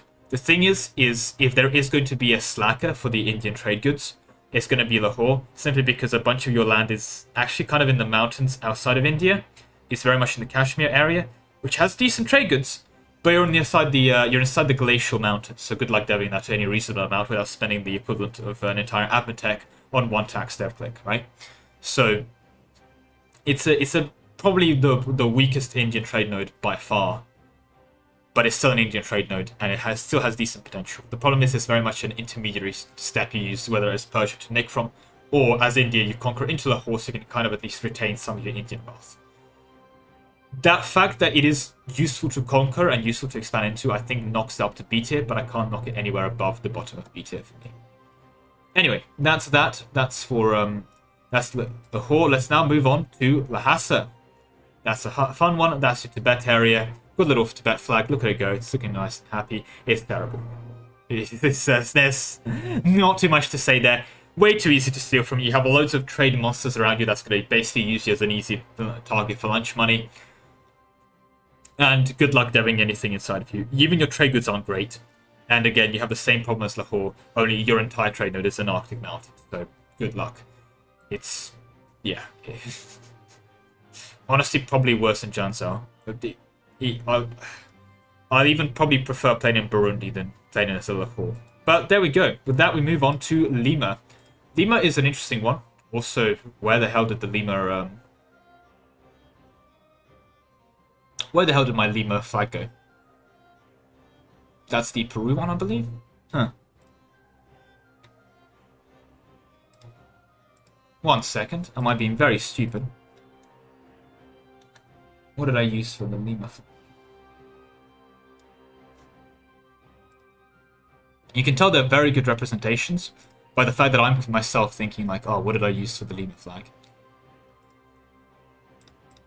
Oh, of course, Cusco. I'm being very stupid. I was like, I could do Peru, but Peru's a weird colonial nation. I'm not sure if it even exists. Let's just go Cusco, because most people are playing the Inca, and now I forget inside the tier list. Oops. Well, there we go. Anyway, getting back to the actual tier list itself, now that we're talking about Cusco, it's bad, right? It's you're going to make your money from gold, you're not going to make your money from trade. You get it from Cuerva, but Cuerva sucks. You go to Panama, but half the planet goes to Panama, because Panama then goes to the Caribbean, so nice, people can steal money, whatever little money you have. The Panama Caribbean can nick from you. And whatever little pennies you are making, the Polynesian Triangle and that kind of Japan-ish levels of builds can also nick from you. Congratulations. Your trade goods are either gold, so they're nice for building non-trade related income, or they're not gold, in which case they're kind of meh, to be honest. So it's just bad. I'm sorry, that's the best way of summarizing. It's just bad. Into detail you go. And now we move on to Lübeck. Lübeck's a fun one. Lübeck would be amazing if it wasn't for one thing, the English Channel. Lübeck generates a huge amount of trade power. There's a lot of really good trade centers in it. It's not inland compared to the rest of the things that it is nicking from, because it's nicking from Saxony, it's nicking from Rhineland, and the Baltic and the North Sea do not have the trade power to compete with it, so you can import a huge amount of money into it. It generates a huge amount of money on its own as well. Unfortunately, you're going to be in a constant state of fighting off the English from the English Channel, because it's way too easy as England to shove 100 light ships into the Lübeck node and pull like 50 duckers from you, right? So you're going to be in a constant competition with Lübeck. If it wasn't for the English and for the propensity for the whatever takes over the English Channel to shove loads of light ships in you and make your life a pain, Lübeck would be S tier. But simply because of the existence of the English Channel, Lübeck is going to high A tier for me. Probably knock it above the Caribbean, probably above Bengal, but it's it's no S tier as well. Let's be clear about that. With that though, we move on to Malacca. That's a fun one. Christ, these three really jumped the gun, didn't they? Anyway, Malacca's a fun one. It has a similar issue to Bengal. Ironically enough, it also goes to Bengal and Cape of Good Hope, in that a lot of really powerful trade nodes nick from it, but Malacca on its own is rich. It has really good trade goods, and has a lot of development going for it. It also nicks from Malaccas, which are incredibly wealthy. It nicks from Hanzhou, which is incredibly wealthy. It nicks from Siam, which is well developed and incredibly wealthy. And guess what else? It nicks from Canton. Right, so you yourself are an excellent trade node. You have 7 centers of trade to defend yourself in. You have 4 really powerful trade nodes going into you. But you have to be careful, because Bengal and Cape of Good Hope, whoever owns those, can shop and make your life a pain. Right? And if you are playing as Malacca, expanding into Bengal is kind of a pain. It's not a very natural expansion to do. And even though it's something you want to do, it's a bit more natural to go into things like Siam first and into Burma even before you even get to Bengal. So it's not that easy to address the whole Bengal situation. And the Cape of Good Hope by far is the least natural place you can expand into. Because Malacca to Cape of Good Hope, you have to literally discover those provinces upstream from you to then recolonize or fight a colonizer for them. So good luck with that. It's a very similar situation to Lubeck, where if Malacca was an end node, it'd probably be an S tier, with simply how amazing it is. But it's the issue with Malacca is all the other people being able to nick from it. So congratulations, into A tier you go, and I hope you enjoy it. More specifically in A tier, I guess I'll probably prefer Bengal to it, but not by much. I think that's probably the fair ranking to give. With that said, we move on to Mexico. Mexico's a fun one. It has a lot of sunny development, and it has a lot of gold inside of it. But even the provinces that aren't gold in it tend to be pretty decent. You know, you have some chocolate and stuff like that inside of there. Some pretty decent trade goods all around. And there are, like, you do nick trade from California and Rio Grande, so you're not making that much, like, from nicking it. The thing is, the people that are nicking trade from you are very preventable, right? Caribbean is probably the hardest one to address, but Panama, you can just expand into Panama yourself and kind of prevent that being an issue. And Polynesian Triangle, good luck anyone building a trade empire around the Polynesian Triangle, right? I'm just going to discredit them right away. It's incredibly difficult. It's just genuinely easy to just build 100 light ships and call it a day, you know, protecting trade against you. Caribbean is going to be a problem. And that's where my recommendation to expand once you've consolidated Mexico, either as a colonial nation Mexico or as a Aztecs, to go into next or secure the Caribbean, because that's going to be the main thing of nicking your trade power. But even though you have 4 centers of trade, you're not an inland node, and you can gradually protect yourself because it's quite hard to nick from you specifically. Because once you've consolidated Caribbean, what's going to happen is people are going to try and steal money from the Caribbean, so you're going to be able to enjoy your wealth in Mexico in relative peace for the most part. So that's a pretty good one to know. For that reason, and I think the just decent amount of gold concentration inside of it, I think it knocks itself up to C tier, but it's going to struggle being that high up. I think this is probably a decent placement for it. With that said though, we now move on to the Mississippi River. It's not an amazing trade node by far. There's really not many countries in the Mississippi that could have used the flag for, but thankfully there is one country that is incredibly relevant. That is, of course, the Caddo. So they get to represent the Mississippi today. They should really represent the entire world, but that's a separate debate. Unfortunately, they're representing a terrible, terrible trade node. It suffers from all the previously aforementioned, you know, problems with the trade nodes. The Mississippi as well. I mean, it does nick from the California and Rio Grande, which is nice. It's the same situation as Mexico, but you're also again going to Caribbean and Ohio, so you're just basically a weaker Mexico without the gold and a lot less developed and a lot less trade power. And I feel like that's what Mexico had going for it, and you don't have that going for you. So into D tier you go. Knock you up above Australia, but probably above Tibet as well. But you're not beating out Burundi, I'm afraid. Great Lakes are at least not a colonial nation. With that though, we move on to the Moluccas. That's a fun one. That's one of the things that makes the Majapahit rich, is the Moluccas. Majapahit gets a decent chunk of its trade from the Moluccas. The thing is with the Moluccas is it's relatively straightforward with your goal with how to prevent people nicking your trade. Go into Majapahit, right? Sorry, not going to Majapahit. Go upstream into Malacca. You do that, you're good. You basically got a pseudo end node. You're not nicking a lot of money. You're getting money from Australia, which is terrible. You're getting something from the Philippines, which is decent. But you don't need to, because you're on the Spice Islands. You're going to be making bank just by retaining your trade. Your big goal with Moluccas is basically not get anyone to trade it away from you. And your big goal for Moluccas is to steal money from other people. You have 5 centers of trade, but you have a decent chunk of development to defend yourself as well. And you're not inland, so you can actually build light ships to defend yourself in that way as well. You also tend to be, if you're playing around the Moluccas, tend to be doing a lot more naval builds. Because you have a lot of development on islands, you can afford to sacrifice, army quality in an MP scenario and actually start doing things like picking up naval ideas. So there's plays around doing that as well, which I think is quite good. So for me, especially high potential and how relatively straightforward, if not easy, but at least straightforward, your goal is for make yourself an end node. I think you're definitely earning your place up in B tier. The issue is, again, it's any kind of late game betterment involves going to Majapahit and going upstream, not into Majapahit, my apologies, going into Malacca and stealing their trade value and basically building out, well, them. So it's hard to justify anything above a B tier. And in terms of the placement, probably above Benin, but not above Abidjan. No, I'll knock them above there. I think that's fair. With that said, and boy, this is turning into a long one, we now move on to Nippon. Korea and Japan. What a combination. There's a lot of development, there's a lot of good trade goods, and it's relatively reasonable to make yourself an end node. You do go to Hanzhou, so basically you want to invade China, and you do nick from Gurren Polynesian Triangle, so you're basically not nicking that much trade power. Just make sure people aren't nicking trade power from you. You have a decent amount of centers of trade, 6 in total, but that doesn't involve as Korea either invading Japan or as Japan invading Korea, but you end up doing that anyway. It's a very nice, like, solo trade node build. You can definitely build a decent, like, economy and country around just staying in Nippon yourself and playing very tool around that. Basically every single Korea tour playthrough on the internet you can find kind of does some version of that. So, I mean, simply because of that, I think it definitely makes its way into the B tier because it can allow for that kind of gameplay. But it's not that amazing overall.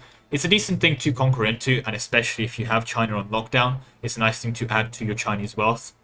But the problem with that trade node as well is that they tend to fight back quite a lot, and you're going to need a navy. So, you know, that has its drawbacks. Anyway, with that said, we finally move on to, well, actually the North Sea. I was going to say Hanzhou, but no. Hanzhou is what you flow into. So with the North Sea, now I went with Norway for this one. You go into the English Channel, you go into Lubeck. You exist to feed those two trade nodes, and you're nicking from the Gulf of St. Lawrence and White Sea. You're not going to be nicking from much, you yourself are also quite poor.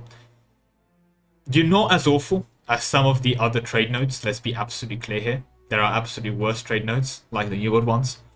But you're not good as well. So, pretty much a bottom of C tier or near the bottom. Yeah, simply because it's so easy to nick out of you from a lot of these major trade empire builds. That's going to be your placement. With that though, we move on to the Novgorod trade node. That's a fun one. Novgorod trade node is how you kind of build around your trade as Russia, right?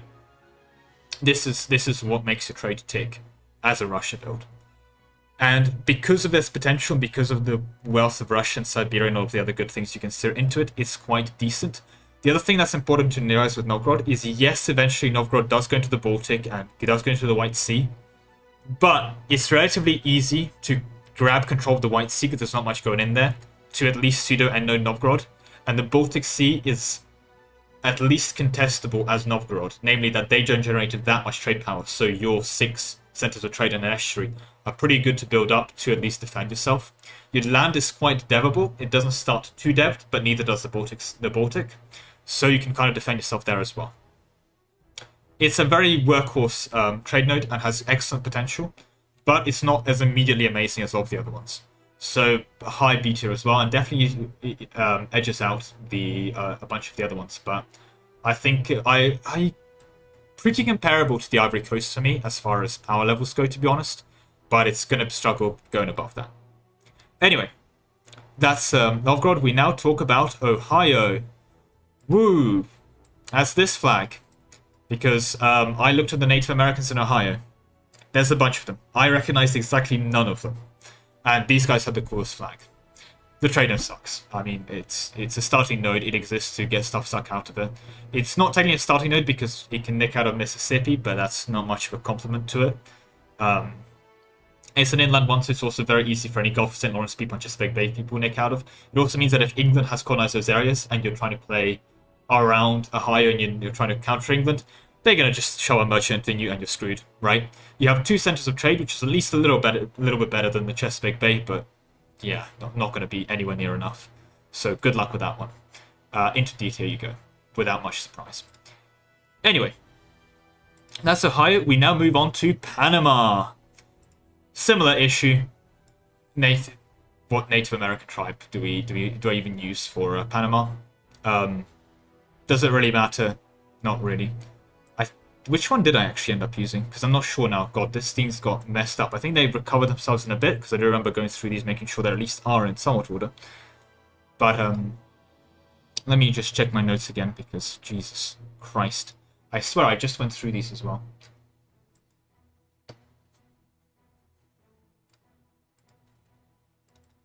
So, after... Yep, after that was,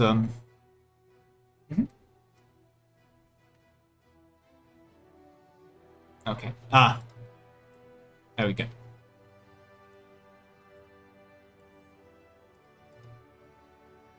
Patagonia.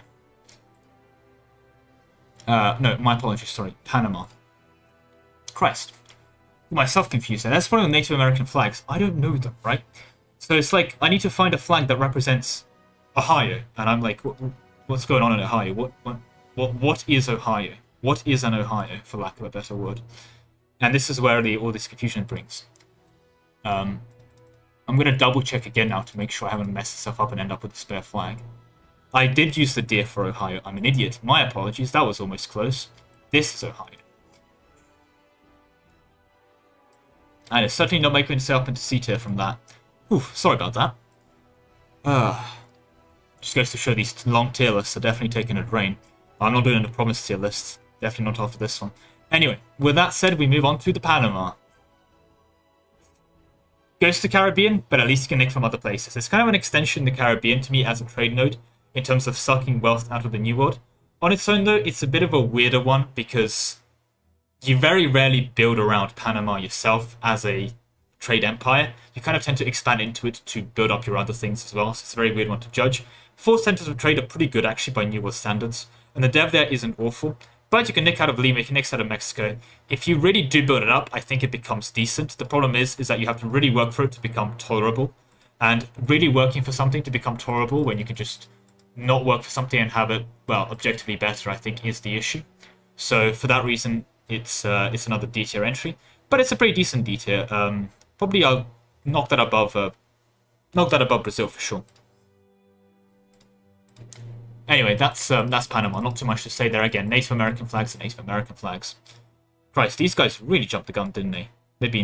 I've been sending them to the back for a while now. I wonder how they slipped through my things. I went over this whole list twice to make sure it was in order, and it wasn't. Good to know. Anyway, enough little mini side chatting. We now move on from Patagonia to Persia. Persia's amazing. I think is the best way of putting that node. On its own, it makes absolute bank. Aleppo and Astrakhan tends to be quite contested between Mamluks and Ottomans, and by the time that Aleppo gets consolidated by the Ottomans or the Mamluks, you have the time to consolidate Persia and start fighting whoever wins that kind of 1v1. Full control of Aleppo, or at least to make them not steer out of you. Astrakhan has a similar situation, but Astrakhan takes even longer. Either a horde takes over Russia and makes both like an Astrakhan area, or Russia takes it over. By the time they do that, and by the time they're in a situation to start threatening you in Persia, you probably build Persia up to enough to push up to them. So while you do have to work for it, with Persia, you can kind of pseudo-end node it by going into Aleppo and Astrakhan. It is an inland node, so you do have to work for it. The thing is, you suck in from Basra, you suck in from Lahore, you suck in from Samarkand. You're going to make absolute bank right off the bat, because Persia's really strong. You're going to make absolute bank when you can start sucking in from Samarkand and Lahore, because those two trade nodes are not going to be able to defend against you. You can even expand it to Basra if you just have nothing better to do, and it's going to be a couple extra pennies to throw on the pile as well. And past that, your path is incredibly simple. You go into India and you make absolute bank from that, right? You're going to have so much trade power being generated in Persia upstream that you're going to be passing down into Lahore, and that is such an excellent center that I think Persia is probably the best trade node to play in around if you're not doing a global empire such as the UK.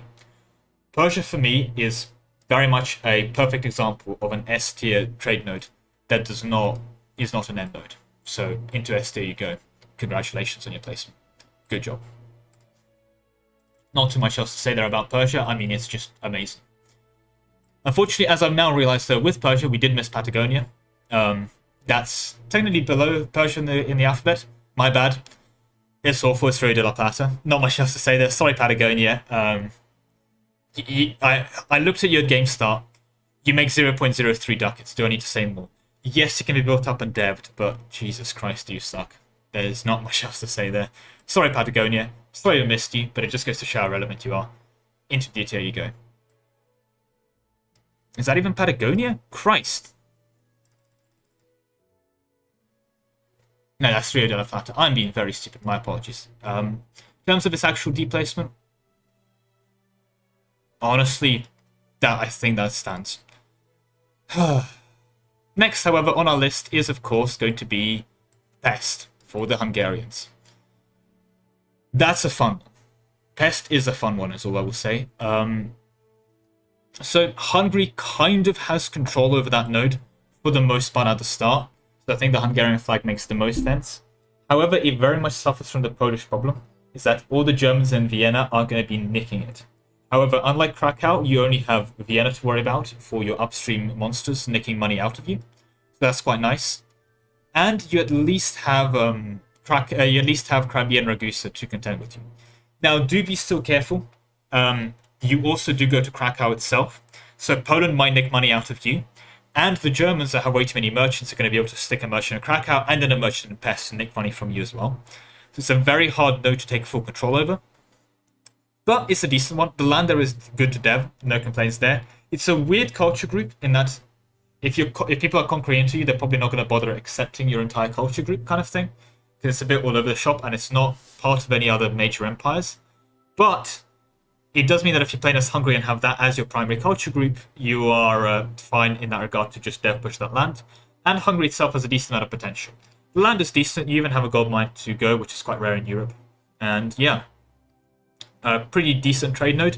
You just, again, suffer from the same problem as Krakow, in that it's very easy to make money out of you. And technically Krakow is a bit easier to dev. It's similar to the Burgundy situation in that regard. I think you definitely ease out Kiev as a significantly better trade node. Probably Crimea as well. But honestly, I'd probably rather be in Kazan than I'd be in Hungary. So there we go. With that, though, we move on to the Philippines. For the Philippines, I went with Tondo for the nation flag. They are kind of one of the bigger people there, and Tondo is the start you need if you want to stack morale to the highest possible number. Or at least it was when I routed it. I'm sure it's probably changed now with all the new updates, so I may need to revisit those old videos again, but we'll see. With that said, though, the Philippines are a weird one.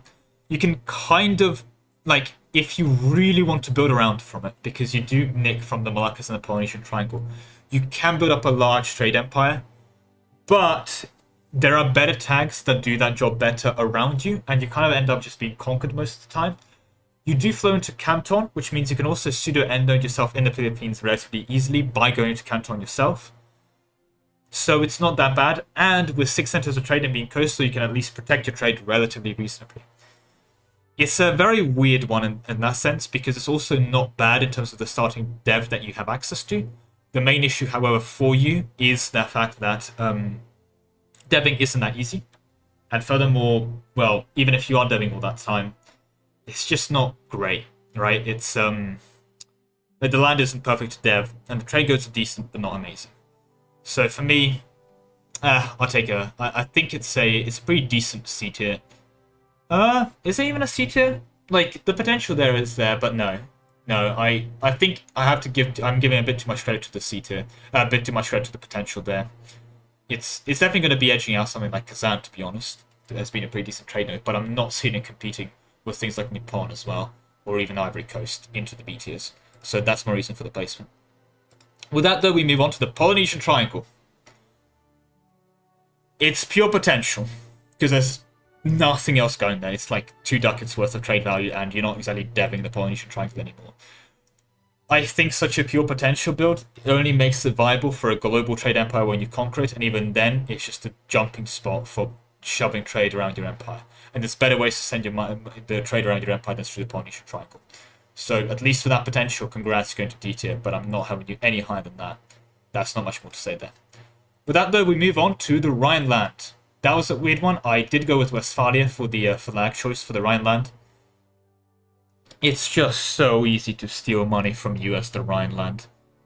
You go into Champagne and you go into Lubeck. With Champagne, there's probably going to be an England and Genoa shoving a merchant in there, so if you ever get a second spare merchant, you go into the Rhineland and you're getting even suffer time. You're inland in Europe. Yes, you have 6 centers of trade, but good luck holding on to them. You're just being held upon in the same way that Burgundy and Krakow is. You are the node that people steal money from. So, yeah. Very similar to the Hungary situation. I'm going to knock you up above Hungary. Probably, honestly, above Kazan as well. But the fact I'm comparing to the Philippines should tell you what you need to know. It's just way too easy to steal money out of you. Yes, you're very highly debt, but you're just too easy to steal from, I'm sorry. And you end up having your stuff stolen all the time. Well, that said, though, we do finally move on to the Rio de la Plata. I'm going to just repeat myself. Native, terrible. You get the point. 0.03 ducats a game start, give or take. Next question. Not much to debate. Although, after Polynesia and going straight to Rhineland, I realized I also missed Ragusa. Ragusa is a weird one. I think it's a shame that I missed Ragusa, is because we should really talk about that one. It's kind of a weird one. Now, it's a very good one to conquer if you're building a trade around Constantinople, and it's nice if you're playing a Venice game to go into Ragusa yourself, because you can, because you can steer out of it. It's also a decent one to go into as Hungary or any kind of Pest playstyle, because one of the few things that actually go into Pest as well. So, and you can steer Constantinople through Ragusa into it. So it's a very Bengali workhorse trade node. You also have a gold mine in there, and weirdly enough, some pretty decent trade goods. The land's okay in development, but it's the Balkans, so it's a bit of a weird one to invade as well, in that regard. But I think Ragusa is a pretty good workhorse one for me, and pretty much a solid definition of the B tier.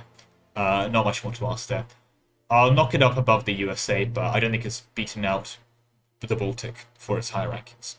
With that, though, we move on to Texas, or Rio Grande. It's terrible. Literally a starting node. And the only good news is you have is that you go into Mexico and Mississippi River, so you're probably going to get nicked from. But same, much like Australia, that's because you don't have much to nick from you. So enjoy. And by the time you do have things to nick from you, those are the areas you've developed as well. Go enjoy your Australia placement. Honestly, probably even lower than that. I mean, like, you're better than California for sure, but that's not really much of a competition, right? That's saying you're better than California is really not saying much. I mean, I think I'd rather be in Tibet, to be honest, because at least then I can expand in Tibetan nodes. But in that case, really knock the Kado down a peg as well. But there we go. Or the Mississippi. Sorry, Mississippi, you got caught in the crossfire there. With that said, who's next on our list? Safi, or Morocco. Christ, these guys really teleported to the front, didn't they? Morocco's a fun one. You mainly go to Sevilla. So if you are doing some kind of Andalusia game, or where you are building around that kind of trade, you can semi-pseudo-endo yourself by going to Sevilla and locking yourself off. The problem is, you're getting sweet nothing flowing into you. Because what? You get Safi, you can expand into Timbuktu, and then from Timbuktu you can nick Katsina. That's it. Peak trade power going into Safi is 3 nodes. You're at least pseudo-nodable, so you scrape your way into C tier, but I'm gonna struggle putting you... I'll knock you above Mexico, but the fact that Ruthenia has more potential than you... Sorry, Kiev has more potential than you is an indication of, well, honestly, an insult. With that, though, we move on to Saxony. We do move on to Saxony or Transoxiana. Saxony has the same exact problem as the Rhineland, and pretty much the exact same thing going for it as the Rhineland. Too many very powerful people nicking money from it. In this case, Lübeck and Rhineland, but Lübeck is enough to nick out of. And again, if England now has a third spare merchant, goodbye to all your money, or they just shove it into you directly. In fact, they probably won't even need to, because there'll be a bunch of OPMs from Lübeck on their little trade companies, their little trade posts, all shoving merchants inside of you to nick money from you. Yeah, 5 centers of trade is nice, but not enough to defend yourself from the merchant spam. So congratulations, go join Westphalia within your rankings. I'm going to put you below Westphalia because you did go to Westphalia, but that's about it. Right, let's move swiftly on now to Sevilla. Sevilla is good. The thing is with Sevilla is that Valencia used to not exist as a node, so Sevilla used to go straight to Genoa, and that made it quite easy to nick from Sevilla. The existence of Valencia now, any kind of Spain play can just go into Valencia and basically pseudo-end on yourself.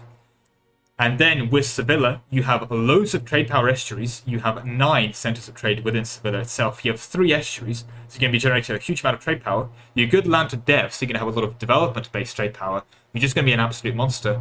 You're going to nick a lot of trade power from really good places. Tunis is going to get bullied a lot by a lot of people upstream from you, including you, but you can easily bully them. Safi especially, Very easy for you to go into. Ivory Coast is one of your big money makers, as it's going to be the Caribbean.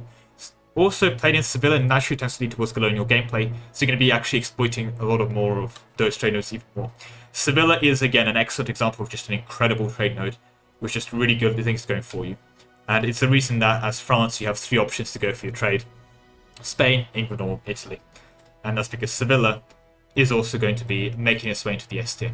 I did pick the Spanish flag instead of the Aragon or the Castile or the Portugal flag for Sevilla. That's because the Spanish flag kind of includes all of their flags united at the same time. So, you know, everyone gets represented for the most part. So there we go.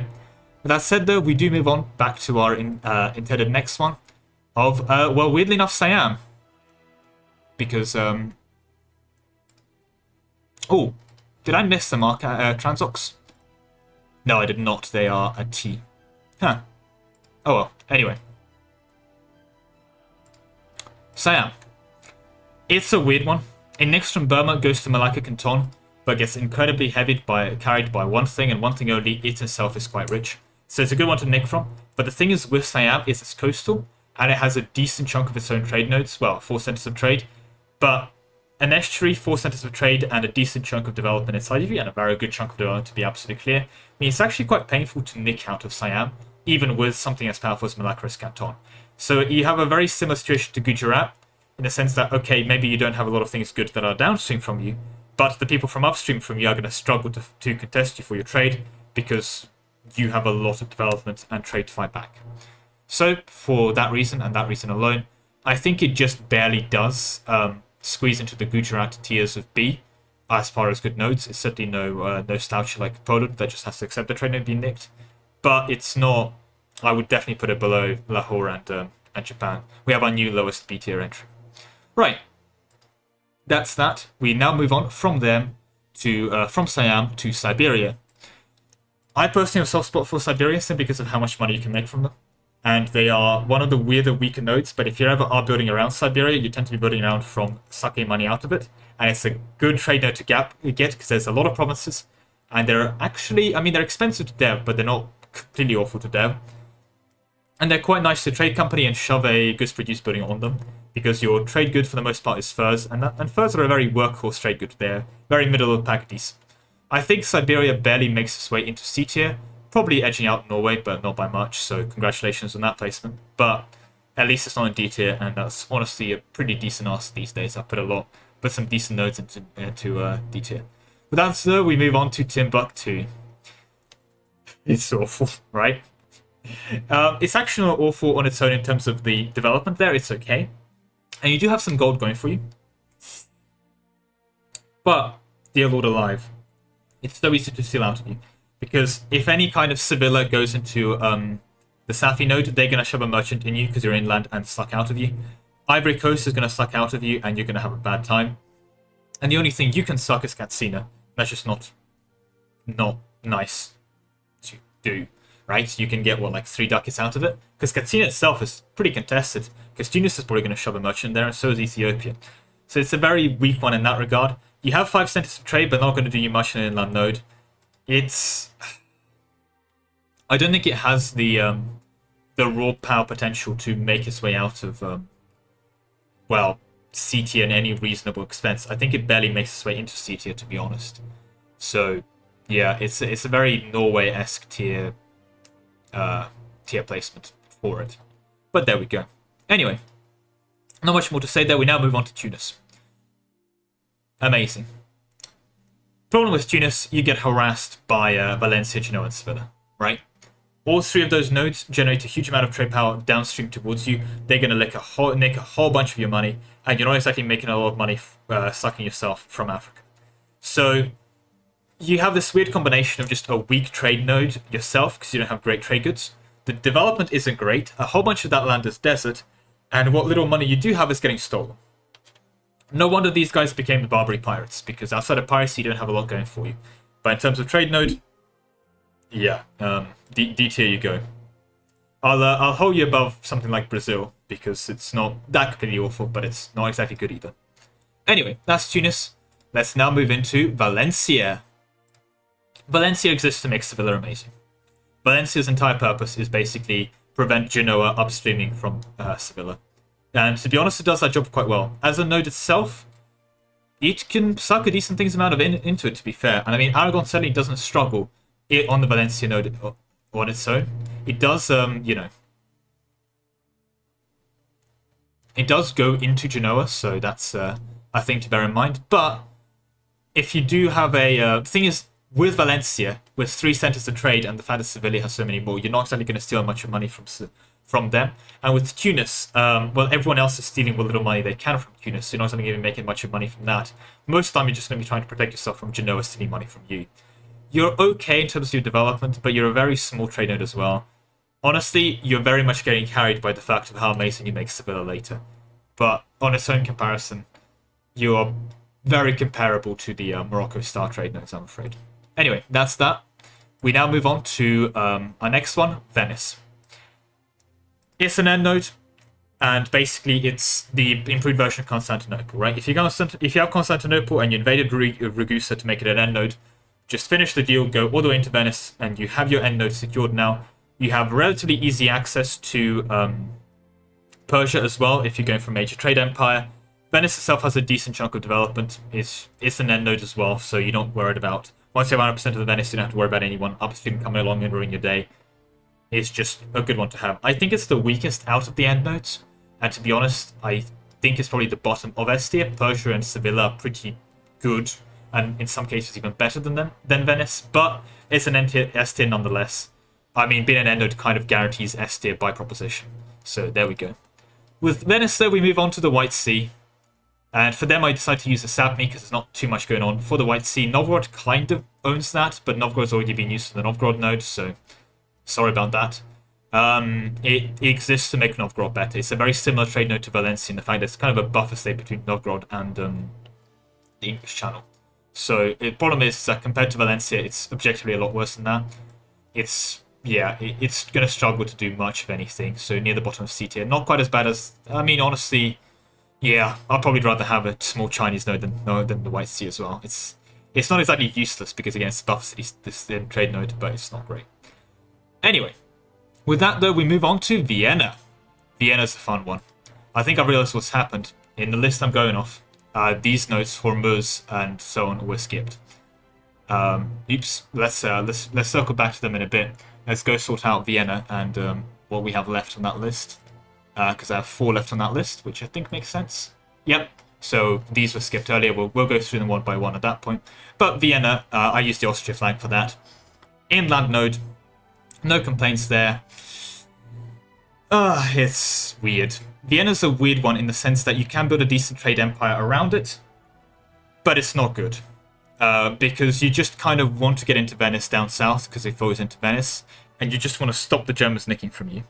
Normally, when you're playing around Vienna, you tend to be either doing a a Bavaria kind of playthrough where you end up conquering Austria, or you're playing in Austria, in which case you're probably worrying about other things that aren't trade at that point. So it's a very weird one. But on its own, yeah, it's a good trade node because of the trade goods and development, but it suffers very much from the Poland Champagne kind of Krakow trade nodes. It's way too easy to nick out of it. I think honestly it's better than Saxony, but worse than Rhineland for its potential.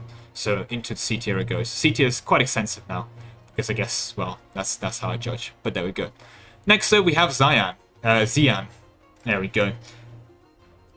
It's not great. Xi'an is definitely one of the slacking end nodes. It does go to Beijing and Yumen, so it's at least collected, but it's kind of an inland steering one, but it's also a decent one to nick out of, so I wouldn't recommend steering through that. There's only 2 centers of trade, so it's quite easy to nick from it as well with a merchant.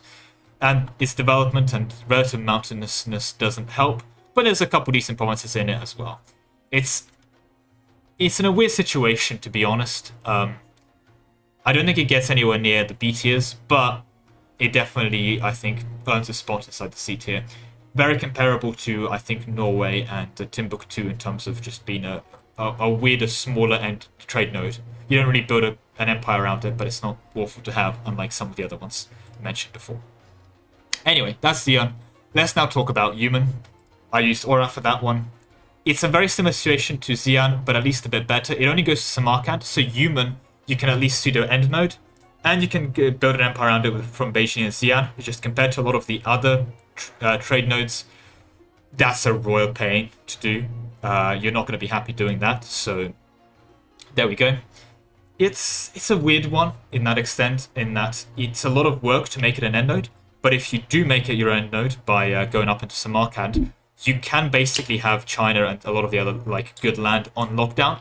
But if you're going into India, you're probably going to have to move further up into Persia and try and end node that instead. So it's not really a permanent solution to end node it. The fact that it can be made into an end node, though, does to me indicate it's a pretty decent tier, like trade node. Unfortunately, its relative weak start is really holding it back. So for me, that's a B tier end node, and not much more beyond that. After that, though, we move on to Zambezi. I used Mutapa for this one as this little flag. Mutapa's a weird one, and especially as a Zambezi trade node. It's inland, and it does get nicked by Zanzibar, but if you're playing in that area, you're probably moving into Zanzibar. If you're not moving to Zanzibar, because there's a player there, or you can't, you're probably going to have your campaign game ended, because that land, Zanzibar's going to outscale you, so it's kind of a do or die. So I either assume your campaign ends, in which case you don't need a tier list, or you're conquered into that area, so I can assume it's kind of one of your stunning trade nodes. But if we have to look at the trade node itself, which we're doing for this video, one thing stands out for it. It's good to just own that trade node, and it's good for the gold. But you're not going to make a trade empire out of it, right? Let's be honest. You're not going to exactly make bank by nicking money from the Congo, unfortunately. At least, though, it only goes to Zanzibar, so if you do have Zanzibar on lockdown, you can pseudo end node it. Not that I choose much for you, but hey, it can be done. And if you're playing in the area... sorry. If you're playing in the area, it's not the end of the world. Because you're still going to be making a bunch of money from gold. So, yeah. For me, it's not a great trade node, but it's definitely no D tier. In terms of placement within C tier, that's a bit of a weird one. I'll probably not put it as high as Norway, but yeah, around here, I think nearer to Timbuktu is probably quite fair. With that said, though, we move on to Zanzibar, the last of our trade nodes, and the last absolute monster.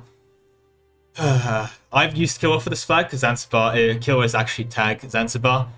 Zanzibar is amazing. It's really good for consolidating the money you nick out of India as well, in the same way that Persia is. And all you have to do to make Kilwa, which can suck a lot of money out of a lot of good places. Great Lakes, Gujarat, Gulf of Aden, Zambezi even, so that's the Congo. So basically half of Africa, and you get most of India and anything downstream from that. You can lock that all down by just getting the Cape of Good Hope. Easier said than done, but you're in an excellent position to do that if you are around the Zanzibar area. You also have a whole bunch of coastal centers of trade for you. I believe in my notes, let me check. That is 9 centers of trade, yep, and an estuary that you have for Zanzibar, so congratulations. You can definitely maintain a lot of control there and use it to project downstream. You project downstream very well. It's basically a coastal Persia, and for that reason, it's also our entry into S tier. I don't think it's as good as Sevilla, but it's... I'll probably have a... Yeah, I think it's very comparable to Venice, to be honest, but I think Venice just barely squeezes out by the fact it's a guaranteed end node as well. But there we go. Right, to get back to the ones we skipped, my apologies to them. Transoxiana is an A tier one. I won't beat around the bush too much. It has a similar thing going for Persia, just a bit harder to hold on to because Persia tends to have so much power. But Transoxiana is just an excellent node on its own with a lot of good trade goods and a lot of decent development. It's basically Persia with a lot less potential, but still a decent amount of money still that you can put into Transox. A very, very nice trade good without question for sure. Now we move on to this one. This is the Native American, I believe, for Ohio. This is a weird one to rank in the sense that, well, when are you ever making a trade empire around Ohio? If you ever are, then congratulations, you've done a very unique campaign. Unfortunately, you are basically glorified. You're a glorified, well, start node. So into D tier you go. Pretty close to California, honestly. Yeah, I think California's probably still at least better because you're at least larger, but yeah. Then we have Hormuz. Hormuz is a very nice workhorse trade node as well. It kind of does what Gujarat does to some extent. in the sense that, sorry, not Gujarat, it nicks from Gujarat, but it kind of does what the Gulf of Aden does to that extent as well. It can nick from India, it can nick from Gujarat. It does it a bit worse than the Gulf of Aden, I believe, but it still does a decent job at it. And it's very much one of those build up a trade to contest India areas. It's kind of like the Horn of Arabia, where you can make a decent chunk of money, but you have to work for it. So for me, for that and its decent potential, and honestly not awful trade goods at the start, although the development is lacking, it's kind of hovering between C and B tier. I think near the bottom of B tier is probably around fair. Yeah, I think Ragusa edges it out, but it's going to be better than the US. I'll tell you that much for Hormuz. With that, though, we finally have our last one that we missed, and that I believe was the not. Did I rank Zhangzhou?